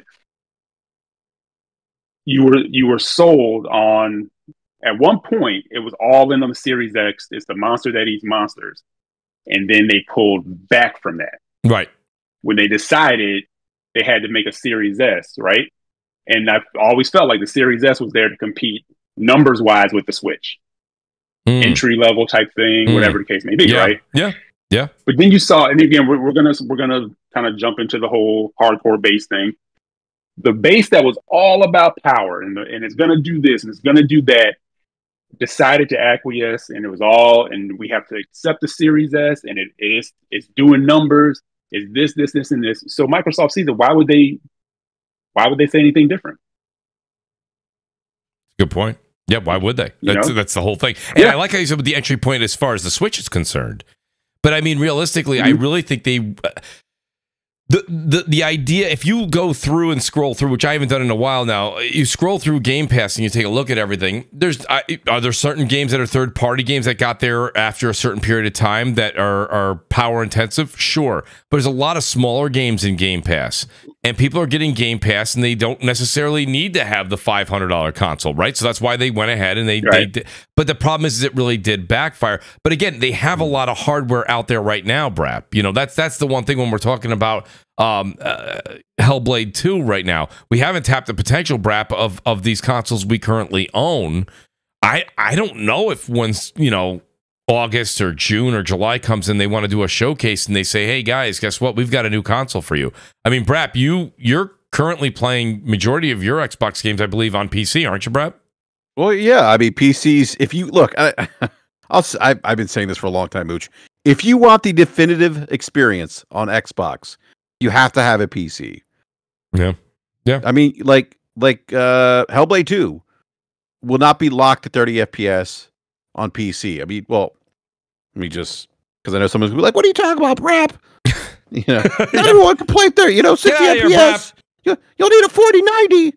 You know, look, the point is, you'll have the options to tweak the visual settings and to scale the the FPS, things like that. Like you don't have those options on console. So my point being is that if you want those options, you want the best experience for Xbox. I think it's on PC. It's one of the reasons why I started PC gaming. Once Xbox was like, look, we're going to start doing games day and date on PC. I was like, well, I don't need Xbox. And then, once they started releasing games that weren't taking advantage of the Series X, I was like, why do I even need a Series X? I have a PC. Yeah. So, but I think with Hellblade 2, I think it's going to be a good looking game. Like everyone, right, absolutely. Absolutely. Like I'm that's. I think the letterboxing is going to help that game. Kind of reminds me of what was the game, Eric, that came out on PlayStation 4 that had letterboxing? That was The Order 1886. Yes, the order, yeah. And that game looked really good at the time. They eventually removed the letterboxing. Okay. Yeah, I think this is going to be a graphical showcase. But like, it's my only thing with the Xbox is that especially with the Series X, I feel like they just really didn't take advantage of it. I don't think, like, for all the marketing and this is but BRAP, that's the thing. So they haven't taken advantage of any of the hardware. This goes back to the One X. That's what I was going to say. That's what Luke is getting at. Is like, we're going to do it all. We're watching it already. They're starting it over. They're starting the train over already. Like Mooch, when Sarah Bond was like, "Oh, we're gonna have like it's gonna be the biggest like technological leap." I'm like, "Oh God, like don't say that. Don't, like, Sarah Bond, don't say that, because you guys have a history of just like overhyping and then under-delivering, and it's like, stop." But it's not even that though. It's not even that. It's the fact that on paper, people will, I think even Digital Foundry said it, right? On paper, the Xbox Series X is more powerful than the PlayStation 5. It absolutely is. But look at how the generation went out. And I'm not talking about sales. I'm talking about just performance. The PlayStation, right? It's the same. Listen, it's if you have a Corvette, right? And these are a bit old school tactics, or going against a Porsche or BMW on a straight line, right? On paper, that Corvette is going to kill it. It's going to absolutely tear it. The minute you add a sharp turn to that conversation, it depends on how the thing is the performance across the entire board, right? If it only wins in a straight line, well, okay, you got that W. But what about how it performs around turns, and how it performs in bad weather, and how it performs? I'm just trying to say to you, like, give you an example. I believe the PlayStation 5 was probably better overall engineered, but I think the Xbox is the stronger console on paper, right? By parts. So that's the one thing. So it's like, if they're making the biggest technological leap and it's going to be the strongest console again, those words are they're saturated. They're a little bit more watered down as we go from the Xbox One X to the Series X to what this next one will be. That's why I think the handheld is probably the most interesting thing. I think that's their next. That's when Grubb says they have to do something that their competition currently isn't doing or not doing yet. You could say Switch is doing it, but I'm saying they want to do it on a scale that's probably much more powerful than a Steam Deck. I think that's interesting. That would be something I'd be interested to see what they have. Look, I'll say this, Mooch, and I heard you guys talking about this with Grubb. Yeah, what do you think? At the end of the day, and this is my frustration with the not all the Xbox community, but a lot of the Xbox influencers, content creators. It's never about today. It's never about that. How is your ROI today on that investment that you've made on that plastic box? And it's always, oh, wow, well, they're going to release this handheld. It's going to be a game changer. Yeah. Look, it may be a great piece of technology, but at the end of the day, they have to deliver games that drive people to the platform. Right. They have, and look, I'm not saying they don't have games. Obviously, they do. They have some good first-party games. But do they have games that drive you to the platform, BRAP? Yeah, but and I don't know if like Avowed doesn't really. Every time I see Avowed, it looks worse. Like, I don't think that Avowed is going to do it. Hellblade's probably going to, like you say, it's even with all these things we're saying with the the lower resolution and the 30 frames. I think it's going to look great, but that kind of game doesn't bring millions of people to the platform, so it's not going to be that game.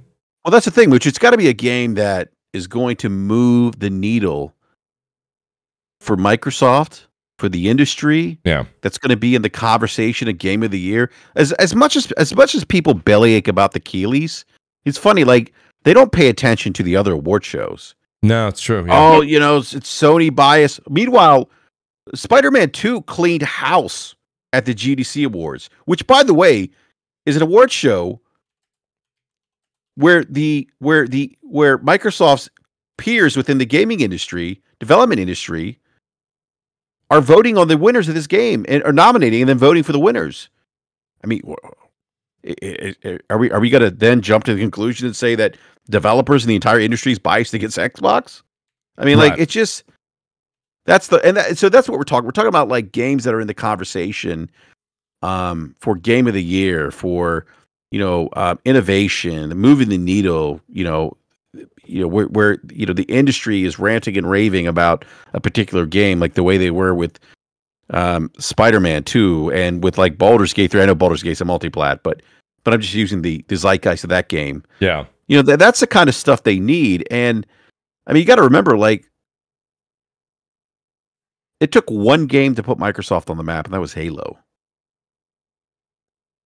I mean, and that formula hasn't changed per se. I know, but that's what it comes down to, right? And I know we were talking about. I thought Eric and SloMo made some great points, like about their Gears opinions. But the thing is like you really can't get rid of Gears right now. Like Gears is a tentpole. It's a franchise that they need, right? Like it's important to keep Gears, and Gears has to get much better.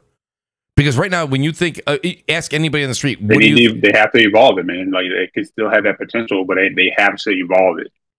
It can't feel funky like that anymore. 100%. Something, yeah, 100%. But Eric, Gears is one of those things when they were like, "We'll make it better or get rid of it." I don't think they can get rid of it.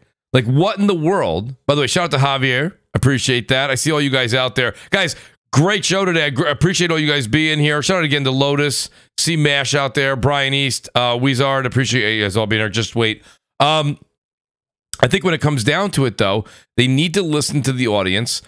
Like you said, the Halo multiplayer just kind of died off really quick. The Gears 5 multiplayer just died off really quick. And these were the games that kept people on Xbox night after night after night, right? Tournaments, friends getting on. I know I did. I played Gears multiplayer back in the day forever. I barely touched 5 and 4 multiplayer. It was it just wasn't, it didn't keep up with the Joneses. The speed isn't there. Like I literally will play 2-3 games of Warzone whenever I possibly get a chance, just because for me, there's still that adrenaline, dude. Got like 3 wins last weekend. I'm screaming, like just so pumped. Like it's just the adrenaline is so into that game. It's great. Where like BRAP, I know you played a lot of Halo multiplayer, but I mean, there are times you just drop your controller at the end. You're like, yeah, I did it. You were like, oh, hold on a second, my hot pocket's done. I'll be right back, guys. My hot pocket. You know what I mean? It's like come on, hey, don't insult my culinary taste. I apologize, like BRAP. Listen, come on. I went to hot pockets. I'm sorry, buddy. Maybe 25 years ago. I mean, yes, I'm dating myself. I apologize. Yeah. But yeah, that's kind of the whole thing when it comes to that. Quick question for you guys on the same idea. Sea of Thieves is going to launch on PS5 soon, guys. Now, is this? I guess I'll start. BRAP, real quick. Is this going to be a hit? It might be. I mean, it was up there in terms of like pre-order games for PlayStation. Yeah. It actually that's actually, believe it or not, like as much as God, Mooch, I always remember our that one playthrough we had with it was the Pirates of the Caribbean DLC. Oh yeah, you crap and Worry, I think. Worry, yeah. Shout out to Worry and crap. It was fun and I just never forget. Crap was like, who's Ares? Who's Ares? Yes, yeah. It's so great. But yeah, I mean that game has actually done pretty well for Xbox. It has. Yeah, and it could. I mean, it could potentially do well on PlayStation. It's again. Yeah, what's funny? What's funny about that, BRAP? Again, we talk about like the zeitgeist of Twitter. I saw people saying, like about the pre-order numbers of Sea of Thieves. Like, see, people wanted this game. they shit on it. They said whatever they really wanted. Yeah, they probably shit on it. They definitely wanted it. But again, it's that thing of, like Phil said, losing the generation that they shouldn't have lost. The people like, I like that game. That looks cool. I would like to play it, but I'm not buying an Xbox to play it. Right. You know, like I'm over here, yep. And I'm not buying. I'm not building a PC, so I'm not doing that. I'm over here on PlayStation. It's not here. So yeah. Gamers can front that it look waggy, look whatever. No, they wanted to have some fun with it. They just weren't willing to buy an Xbox to do so, and that goes vice versa. You are where you are. You know, and it's like the same thing. You know, like, I always find it funny when dudes post pictures of, you know, their dusty console. Like I'm like, that's not deflection. Think it is. That just means you live in squalor. You clean that shit up. Yeah, that's not a very. Yeah, that's not a good look. Yeah, and they go look at it. It's collecting dust. Well, why wouldn't it? You said you bought it for the exclusives, and both consoles only produce so many exclusives at a time. So yeah, why wouldn't it be collecting dust? It's not your main platform. I know a lot of people that have PlayStations, and especially in the console wars and things like that. I'm chomping at the bit to know what exactly will be the next game that Xbox does bring over, because they're watching, you know, Sea of Thieves very closely. I think they're watching this really closely, BRAP. And if this thing does even Starfield. Yeah, I mean, I think Starfield's probably next. I mean, look, according to Christopher Dring, GameIndustry.biz, he said the majority of Xbox games will be going to other platforms. That's correct, but I mean, so I think Sea of Thieves probably be one of those. Yeah. I think this is just me. I'm just spitballing and throwing it out there, and I'm not the first to say this, but I'm just going to say it here. You know, I think it'll be Starfield. I think people, if it is happening, shouldn't delude themselves that it's being worked on like right now in preparation for whenever that big DLC hits, because that's like the perfect time because everyone will be talking. I think you're right on that. I think also wondering because it still doesn't say exclusive. Are you guys all but convinced now that Blade will be a multi-plat day one? I was convinced of that the day they announced it and would not say what it was doing. That was like the canary in the coal mine that something else was going on. And then, you know, then we led up to the business event and all that stuff. But yeah, 100% Blade is going to be a multi-plat game. Yo, shout out again to Lotus. I want to say thanks for the gifting subs left and right. Lotus, thank you so much. Guys, please do me a favor. We still have 400 people here, and I want to say thank you to every single one of you guys. Honestly, tremendous amount of support on the channel. Guys, please hit the like button. 400 people here. I would love to just see the likes just skyrocket. That would be absolutely amazing. So thank you, guys. I appreciate it. I do have a couple super chats here, though, real quick. Shout out to Ocelot. He says, I haven't been swayed to buy the last two Xboxes, though. So he's saying he won't even, you know, if he hasn't been swayed to buy the last two, why would the announcement of a new console make a difference? Shout out to Ocelot. Is it Slam Lee? He says, Sony and Nintendo either reinvent their IP, God of War, Zelda, retire their IP, and make new ones. Xbox needs to do this instead of relying on old IP. So, you know what, Lee? I agree with you. But again, we've kind of talked about this. We won't go down that road again. But it's okay to bring in something new and still revitalize and refresh your Halos, your Forzas, and your Gears. There's nothing wrong with that at all. Nothing wrong with that at all. Can I say this, Mooch? Because I think that these IPs still have value. I just think they need to think of other things to do with them, right? And like SloMo and I have talked about this, and BRAP, you remember we talked about this when they were saying, or when we were about to get like whatever Halo and Infinite was going to be, right? And I said, and SloMo said the same thing. Like, I think I'm not a game developer, but I was like, I think a good idea that could give it some fresh legs is, if you're not going to move away from Master Chief, because Brad was always like an advocate for killing him, like he's got to go, right? But I said, allow people to create their Spartan. You know, now that opens you up to selling armors and whatever you want to do. Go for it. Let people create their own Spartan to be the protagonist of the game that goes on the adventure with Chief. If you absolutely have to have Chief and he has to be a part of this thing or whatever, allow people to be like their own thing. And then that carries over into the multiplayer, and you get them invested in their Spartan. Their Spartan is a part of the whole, you know, but I don't know. And then, I don't know. Again, you know, not to pick on Halo, but people were kind of saying, you know, like, well, this looks like old Halo to me. When we were kind of saying it looks weird, like when they first announced it, it's like something looks off. Yeah. And remember, people were telling us, Mooch, like, oh, you don't know what you're talking about. You don't know Halo. That looked fantastic. And I'm like, and it wasn't until they delayed it that people, oh, that's the right move. That's right. That's right. It took the back right, exactly. That took the backlash, pardon me. Because in all honesty, Eric, that's the problem. Is that game wasn't ready. They had to delay it a year. So the Xbox Series X came out with no games. Then you had no first party games. Let me just say that. I apologize. And then you also had the issue with Starfield being delayed a year. Now, again, Sony, I'm not saying that they're perfect by no means, but they've legitimately revitalized God of War. I mean, I personally prefer, I like the newer God of Wars. I do like the older ones too. You can't say anything bad about the older ones. They were great. But I like the new style. I really, really do. I like what they're doing with. You could make the argument there too, that they, maybe they need to start looking at moving away from Kratos. They did the revamp. They brought him into a new generation. But you don't want to keep going and striking that, because eventually you get to the point like this is getting sad. And I think that's kind of where they are with some things. Yeah, it's like I wouldn't be surprised. It's kind of sad seeing old Barrett and old Cole. It's good for fanfare, but it's kind of how long are we gonna keep rocking with these guys?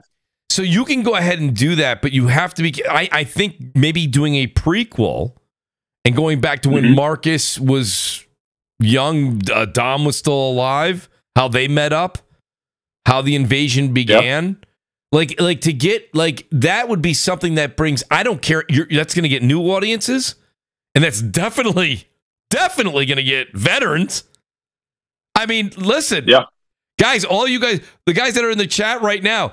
Gears goes and does a prequel, brings Marcus and Dom back, and that whole thing. They do 3 from the beginning. They kind of listen. We're kind of doing it just like George Lucas here. We'll go back to the beginning and actually do a 1, 2, 3 over before the original 1, 2, 3. That would be insane. I mean, I wouldn't stop talking about it. I would be very excited. I mean, don't get me wrong; it would have to be good, but I'm sure it would be. But that's the other thing too. I think Crap said it last week, and it was last week when Crap was on. Crap said something like, I don't even know who's running the coalition anymore. We don't even know. I mean, that doesn't mean that the name hasn't been revealed, but I'm saying the coalition's been kind of underground. Like you don't even know who's like the head. Once Rod Ferguson left, it was just like nobody knows. So it's like, I mean, now people are saying you're not ready. I hate these one-liners. Oh, you're not ready for this. I'm like, dude, we've been ready. I was like, there's no better way to sign your death certificate than pushing narratives like that. Just let it be what it is. Like, hey, there's something new coming. We've been ready for Gears 6. We've been. What 5 came out in 2019, right? Yeah. So it's like we're ready. You guys aren't ready. Yeah, we are. Everybody. I mean, we've been waiting like 10 years. It feels like forever, and it's and again, it goes back to what Eric said. We got these consoles in our house. I don't feel like I've gotten the true potential out of this console. Yeah, we're ready, Coalition. If you're the ones that's going to drive it home, bring it home. Bring it home. Let's go. But the thing, I hope it's not going to be. I hope Gears 6 doesn't come out in 2026. I'm hoping Gears comes out. Shit. If not this holiday, bring it out next holiday. I don't know. I mean, I'm just excited for the game. But I mean, shout out to Silent Merc. He says, make a great game and the gamers will come to Xbox. Exactly, Silent Merc. That's what we're saying. Every time. Every time. There's a couple of consistencies with gamers. Gamers have amnesia. Yep, short-term memory. Been complaining about for 6 months at a time. If it gets fixed, I mean, Mooch, correct me if I'm wrong, but CD Projekt Red was dead. They were done when they released Cyberpunk. It was over. Yeah. Yeah. Is it still like that? You still hold them accountable for that. But all the fixes and nobody the repairs talks that they about put in that game, all you hear about now is how fire it is. Oh, it's amazing. It's amazing. People are using it in references. They're using it as benchmarks. Yeah. Gamers have amnesia. It's the best. It's the best game that's ever come out, Eric. Everyone forgot about that year of absolute misery. I'm sure the devs didn't forget. Shout out to Jay. You know what I mean? Shout out to JRow49. I appreciate that. Thrifty PS Gamer. He sent $4.99 in super chat. No message, but Thrifty, thank you. I appreciate that. Babor, he says, I think Phil already knew that Starfield was mid. Listen. You don't know who to blame with Starfield. Yeah, exactly. I can't point the finger there. He says, believe me. Some people is fantastic. I mean, it's great. I mean, it's not my cup of tea, but I mean, it's not mine either. I've got 30 hours. Subjective, man. It's all there. It is. It is absolutely. So I got 30 hours into Starfield. It didn't do it for me. But BRAP played like, and I was like, yeah. BRAP played like I don't know 100 hours or something. BRAP seemed at least like it. I don't think he loved it. I played like not quite 100, but over 50 or something over 50, like that. Yeah, I mean, I finished the game. Liked it. It was okay. It was okay. I don't know. God bless you. Yeah, I mean, it was. I was like, this is paint drying right now. I also put about 400 hours into Baldur's Gate 3, though. That's amazing. I mean, but then again, on that one, man. That won more awards than anything I can honestly think of. I mean, that thing, it's cleaned house at every award. Yeah, I mean, it's such a great game. Great storytelling, great character development. I mean, it's just amazing game. But Mooch, it's like Pentiment. Like I really enjoy Pentiment. Yeah, you like Pentiment. You were ranting and raving about it on Twitter. But it's not everybody's thing. So, so I know I've had people like look at me like, really? I'm like, yeah. I mean, when they first announced that game, I was like, that art style looks wild to me. I don't know what's going on there. Mm-hmm. And then I played it and I was like, this shit is deep. It's layered. I don't know what to say. It's got a great story. And it's not a game that was going to move the needle, but I don't think that's what it was ever meant to do. But, if you're looking at variety, yeah, that was definitely there. But well, like you say, the varieties, Xbox is definitely, there's variety. I mean, they have a lot of different types of games. I just think like what Jeff was saying earlier in the show and what we all kind of alluded to throughout the show is they don't have that game that drives you to be like, you know what I need? Like, do you need to go get an Xbox? And I don't mean this because you're going to go, no, Mooch, I can play it on PC. I don't mean that. But like, I need to go buy an Xbox. I got to play Pentiment. No. I need an Xbox. No. I really, really want to play Grounded. No. You know what I mean? So it's like they have the different types of games. They have quite a unique portfolio. But are they games that drive you to go spend $500? I don't know. Like that's kind of a rhetorical question, guys. But I mean, but I'll say this too, and I know people probably have gotten annoyed when I say it. Like with sports, like basketball, football. Mm-hmm. With music, hip hop, whatever the case may be, like shoes, like Jordan, whatever. What are the things that push those things? What gives people the fever? Like they gotta be involved. Like they gotta be down with it. Like what does it? It's the culture that's involved with it. Yes, gaming is a culture, right? And then within that culture, you have to cut out your niche of what you're about, who you are, what you do, what drives people towards you. And I honestly believe Nintendo and Sony have a culture around their product that gives people a thing that they're like, I got to be a part of that in some way. And I feel like Microsoft had that with the OG. They did. And sure. Halfway through the 360. Go back and watch movies from like 2000, like around the 2000s or whatever. Mm-hmm. Most movies and shows were featuring Xbox. Yep. It was like everywhere. I mean, Grandma's Boy was focused around Xbox. That's right. Because it was a thing where, and we lived it. And again, maybe it's the old man thing of you had to be there, but we lived it where it was that thing of who's doing a console? Microsoft, the whack computer guys, they're doing a console. Yeah. And when you watch the documentaries, you understand that like they were hungry. They were like, it was like the long shot. They convinced Bill. They did their thing. But the hunger that they had for getting everyone involved, they went after so many different genres. But at the core of it, they started to build a culture around this green box, from the color that they chose to the newer features that they were throwing into it. But more than that, the games and everything, it spoke to people in a way that facilitated a culture. Yes. The way they advertised it, the way they pushed it. The games that they locked down. I mean, you said the middle. I'll give them all the way to the end of the 360 era, E. I think they nailed. I think they were doing their thing all the way through.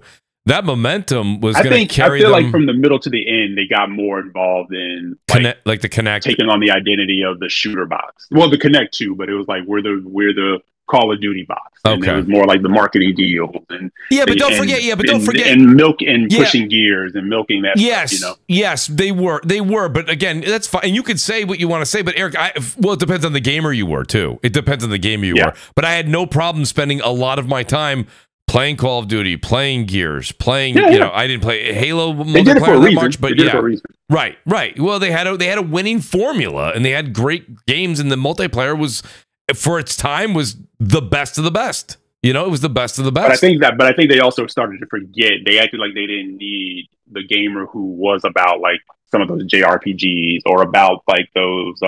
Yeah, that's true. Those special games that they kind of created that fit into a different pocket. Because a lot of people felt like it was the Dreamcast continued. So the Dreamcast had a culture around it too, but it was like a little too late, right? Yep. So it was almost like that carrying on, that picking up the torch with that console, the people with the jet sets and stuff like that. And it's kind of like they stopped talking to those people and only focusing on one segment of it, right? That's how at least I perceived it, because I felt like I was one of those people. Like I felt, I told someone on Twitter like recently, I was like, I feel like they haven't talked to me for a long time. Yeah. Because, you know, I was one of those people, and you remember this, and Brad, you remember this, I was out there saying, well, it's always wait till E3. Well, why aren't you focused on games? Why are you so focused on hardware and power? Why, like, you're not even talking games. You're not doing this and this and that. People are like, well, games take time to make, and shut up and wait till E3 and all that. Yeah. Okay. Like, whatever. They were playing more of the advertising market more than the games market. Yeah, and the way I kind of like flow is like I go with where the games are and how I feel about the whole advent of the creation itself, right? Because when Sony stepped on the rake, you know, tripped over their dick with the whole you'll get a second job to get this console, and it's gonna be there. I'm like, nah, I don't know about that, dude. Yeah, no. I'll see you guys when you come down off that high. That's right. So it was like about 3 years or so before I got a PS3. But what happened with that, Mooch? They lost a lot of ground with, you know, that launch. And then they lost a lot of ground with their hack. Right? Yes. But what got it back? Gamer amnesia and building a culture. They put their head down and they just started, boom, game. Because all the other stuff is great. The bells and whistles are great. But you can't just sell a thing on the service part of it. Mm-hmm. Yeah, at the end of the Gamers want games. It's gamer. It's not servicer. No, it's not. It really isn't. It's funny, and that's the thing. So, you know, I have the PlayStation Plus, right?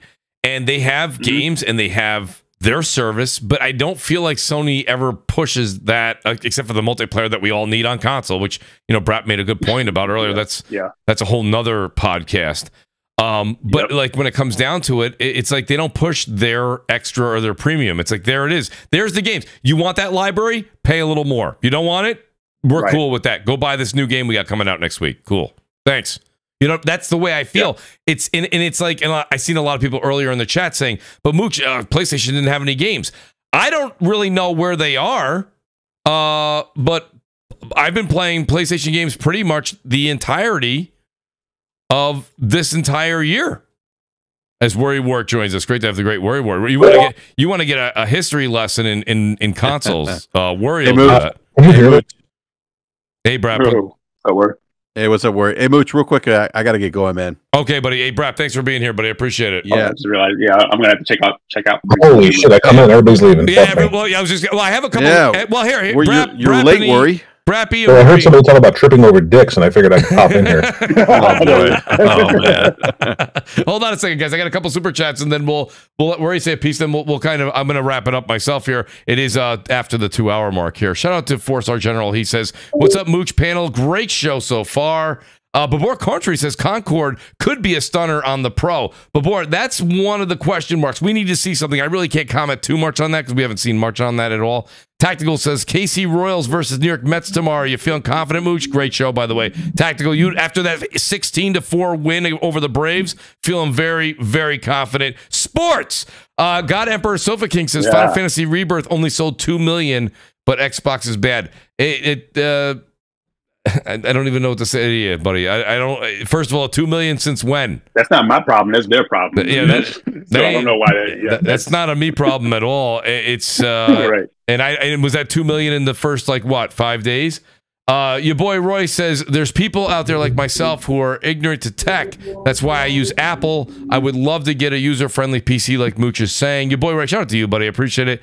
TrueWiddy just comes out and says, how about you create your Gears character to go through each game like Mass Effect of old? Same for Halo, in my opinion, would feel closer to the player. And that's what Eric's saying. Yep. You know? Because then you get people locked into feeling more connected. And that's me saying that I think Halo still has value. Oh, yeah. It's just you got it. You can't. But evolve. You can't have both. You can't have the old, and you can't. It's also bringing the new. And we're at the half century mark, most of us. So it's like,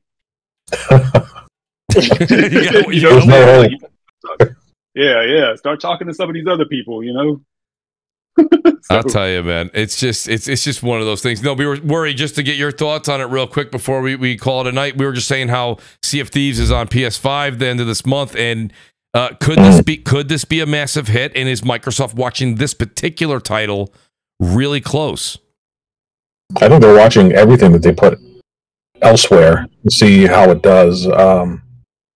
What's interesting to me is they didn't need the console market. It was shrinking. It's dying. It's not growing. We're going to go to PC. We're going to go to cloud. We're going to go to mobile. We're going to go all over these other places because console market is dying. And then once we do that, what happens? We circle all the way back to the console space and put our games on the PlayStation. So I don't know. I'm of the mind that Microsoft really wants to be a third-party publisher, and they're just figuring out how to push everybody through that doorway.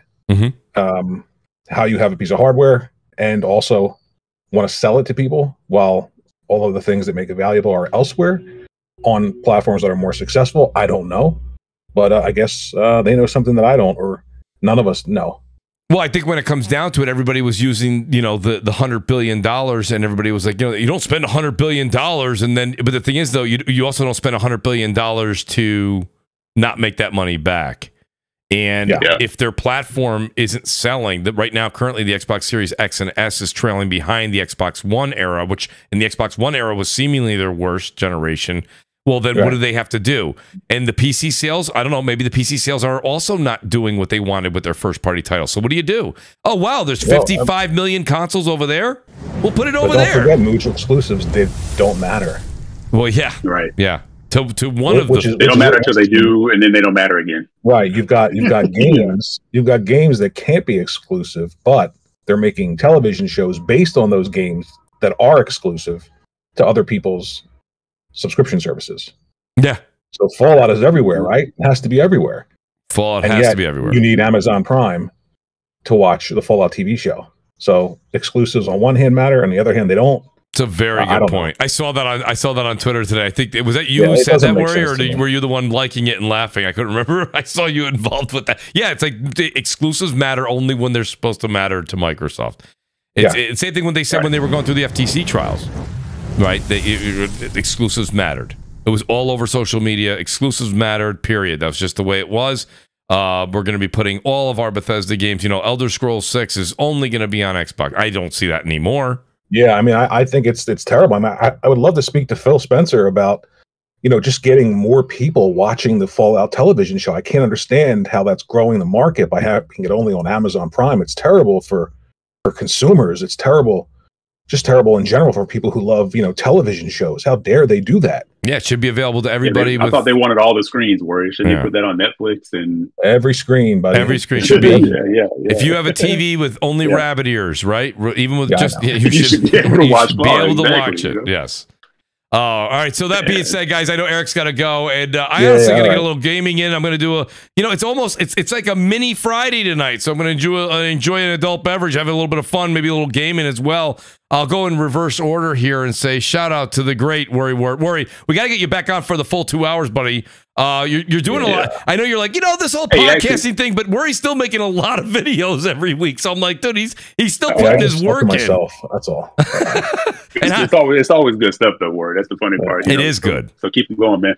You know what's gonna, before we go, Go Can't wait. I hope we're around for this because I guess, like I mentioned, you know, we're kind of long in the tooth, right? Oh my God, this is like the worst time to join this podcast. Jesus Christ, I was happy as hell tonight. Okay, he's got more about dying. We're gonna be here. We're gonna be here. We're gonna be here. Holy God, I hope we're around. I hope we're around. I hope we're still here. You know what you sound like? What's that? Our Mooch can relate to this. You sound like an elderly Italian mother. Well, there you go. Consistently, oh, I got this pain here. It could be this. I could be going in another week. What is she doing next door using all that water? I'm living next door to Gunga Din. Oh, now we know you're old, that you're referencing Gunga Din. That's great. You just lost about like 50 fucking watchers. Livia from The Sopranos. That's the first time I ever heard of Gunga Din is when she said Oh, you did? Really? Oh, geez. Yeah, I was like, what is Gunga Din? I'm like, okay. Yeah, you can't talk about talk about sports or old references on a gaming podcast, guys. You can't do it. No. Especially I was just gonna say, I want the inevitable documentary. We got the OG Xbox documentary, which is fantastic if people haven't watched it. But yes. I want the inevitable documentary about all of the ABK stuff and what really happened and what it really meant and the exclusives mattering and not mattering and all that stuff. That's going to be fascinating to watch. I completely agree. You know, but it'll probably take 20 years to get that. You can get a little taste of it by deciphering Mike Ybarra's tweets every once in a while. Oh yeah. Oh man. We talked about that tonight. You can see how he was a little bit, you can see that he's doesn't like the direction that they were going in. Right. And he's like, I can't get away from you guys. It's like I tried to leave and then you showed up again and then you threw me out again. What's going on? I should say again. First time I thought I was out, they pulled me back in. Right. That's amazing that they bought, he left, he goes over there, they buy that, he's like, see you later. All right, so that, that was all right, go ahead. That was great. No, shout out to the great Worry. You want to let them know about that channel of yours because they need to see that hairdo. That's what you keep. I like you're like the content, don't. But this hairdo is phenomenal. Yeah, my hair. Yeah, it's just every once in a while I happen to pull this. The problem is there's too many mirrors everywhere. You know what I mean? And I walk by them, I look at myself, I'm just like, man, how did the hair get that perfect? How did it get that? No, they don't have to go to my channel. The hell with my channel. They don't have to go to my channel. Guys, go over and check out the Boii Gamer over on YouTube. No. Shout out to the great Lotus Esprit again, a spirit, the amazing Lotus. Thank you for the $10 super chat. That's a great car. It is, isn't it? Yeah. I'm glad I'm saying that right. TrueWiddy says that Fallout TV show digs deep in the game lore. I'm hoping so because the one thing with that show that I'm looking forward to, I'm going to start watching it tomorrow. I watched the first 3 episodes already. It's good, right, Worry? And it definitely follows the lore of the world in the games. Absolutely.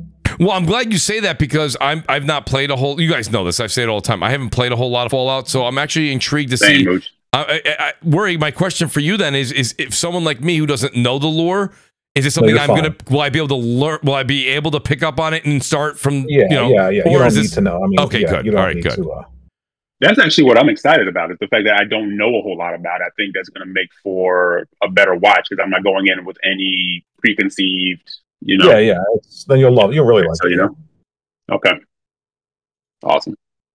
So how do you say that again, Worry? Because I am saying it wrong. It's the Lotus Esprit. Lotus Esprit? Yeah. I'm saying it right?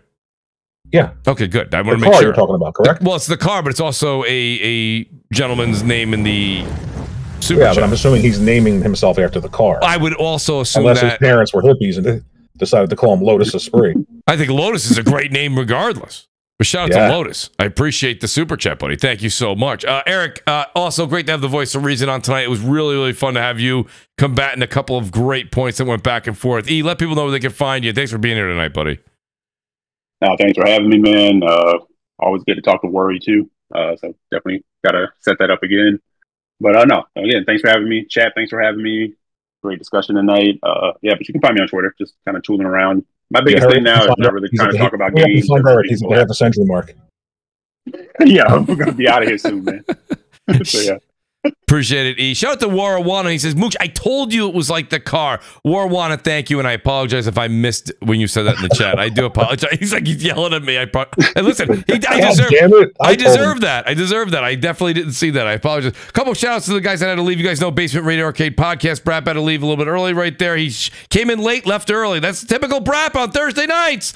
Shout out to Middle-Aged Game Guy. Mag was in with us tonight. Appreciate Mag being here. Guys, I know you're over there probably watching a little bit of DPS. Guys, SloMoBackSlap. Shout out to the Great Gaming Forte as well. They're doing DPS podcast right now. You guys know I'm a big fan. Love having him on the show. I love what he does on Giant Bomb. He's a lot of fun.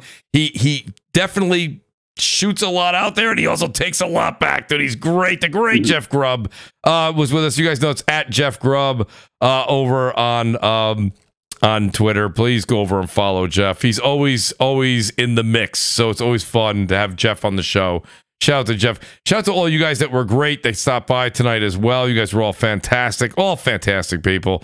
The great Lotus, who just came and gave the gift of giving. He just kept giving off those subs. Outstanding. Lotus, thank you so much. Also, shout out to MASH for giving out 10 subs as well. That was a lot of fun. You guys are all the best. We'll be back next Thursday, 7 p.m. Eastern. And guys, also go over to twitch.tv, Mooch TV. It's drop the O's for zeros, M00CHTV. And we're going to be doing some Elden Ring.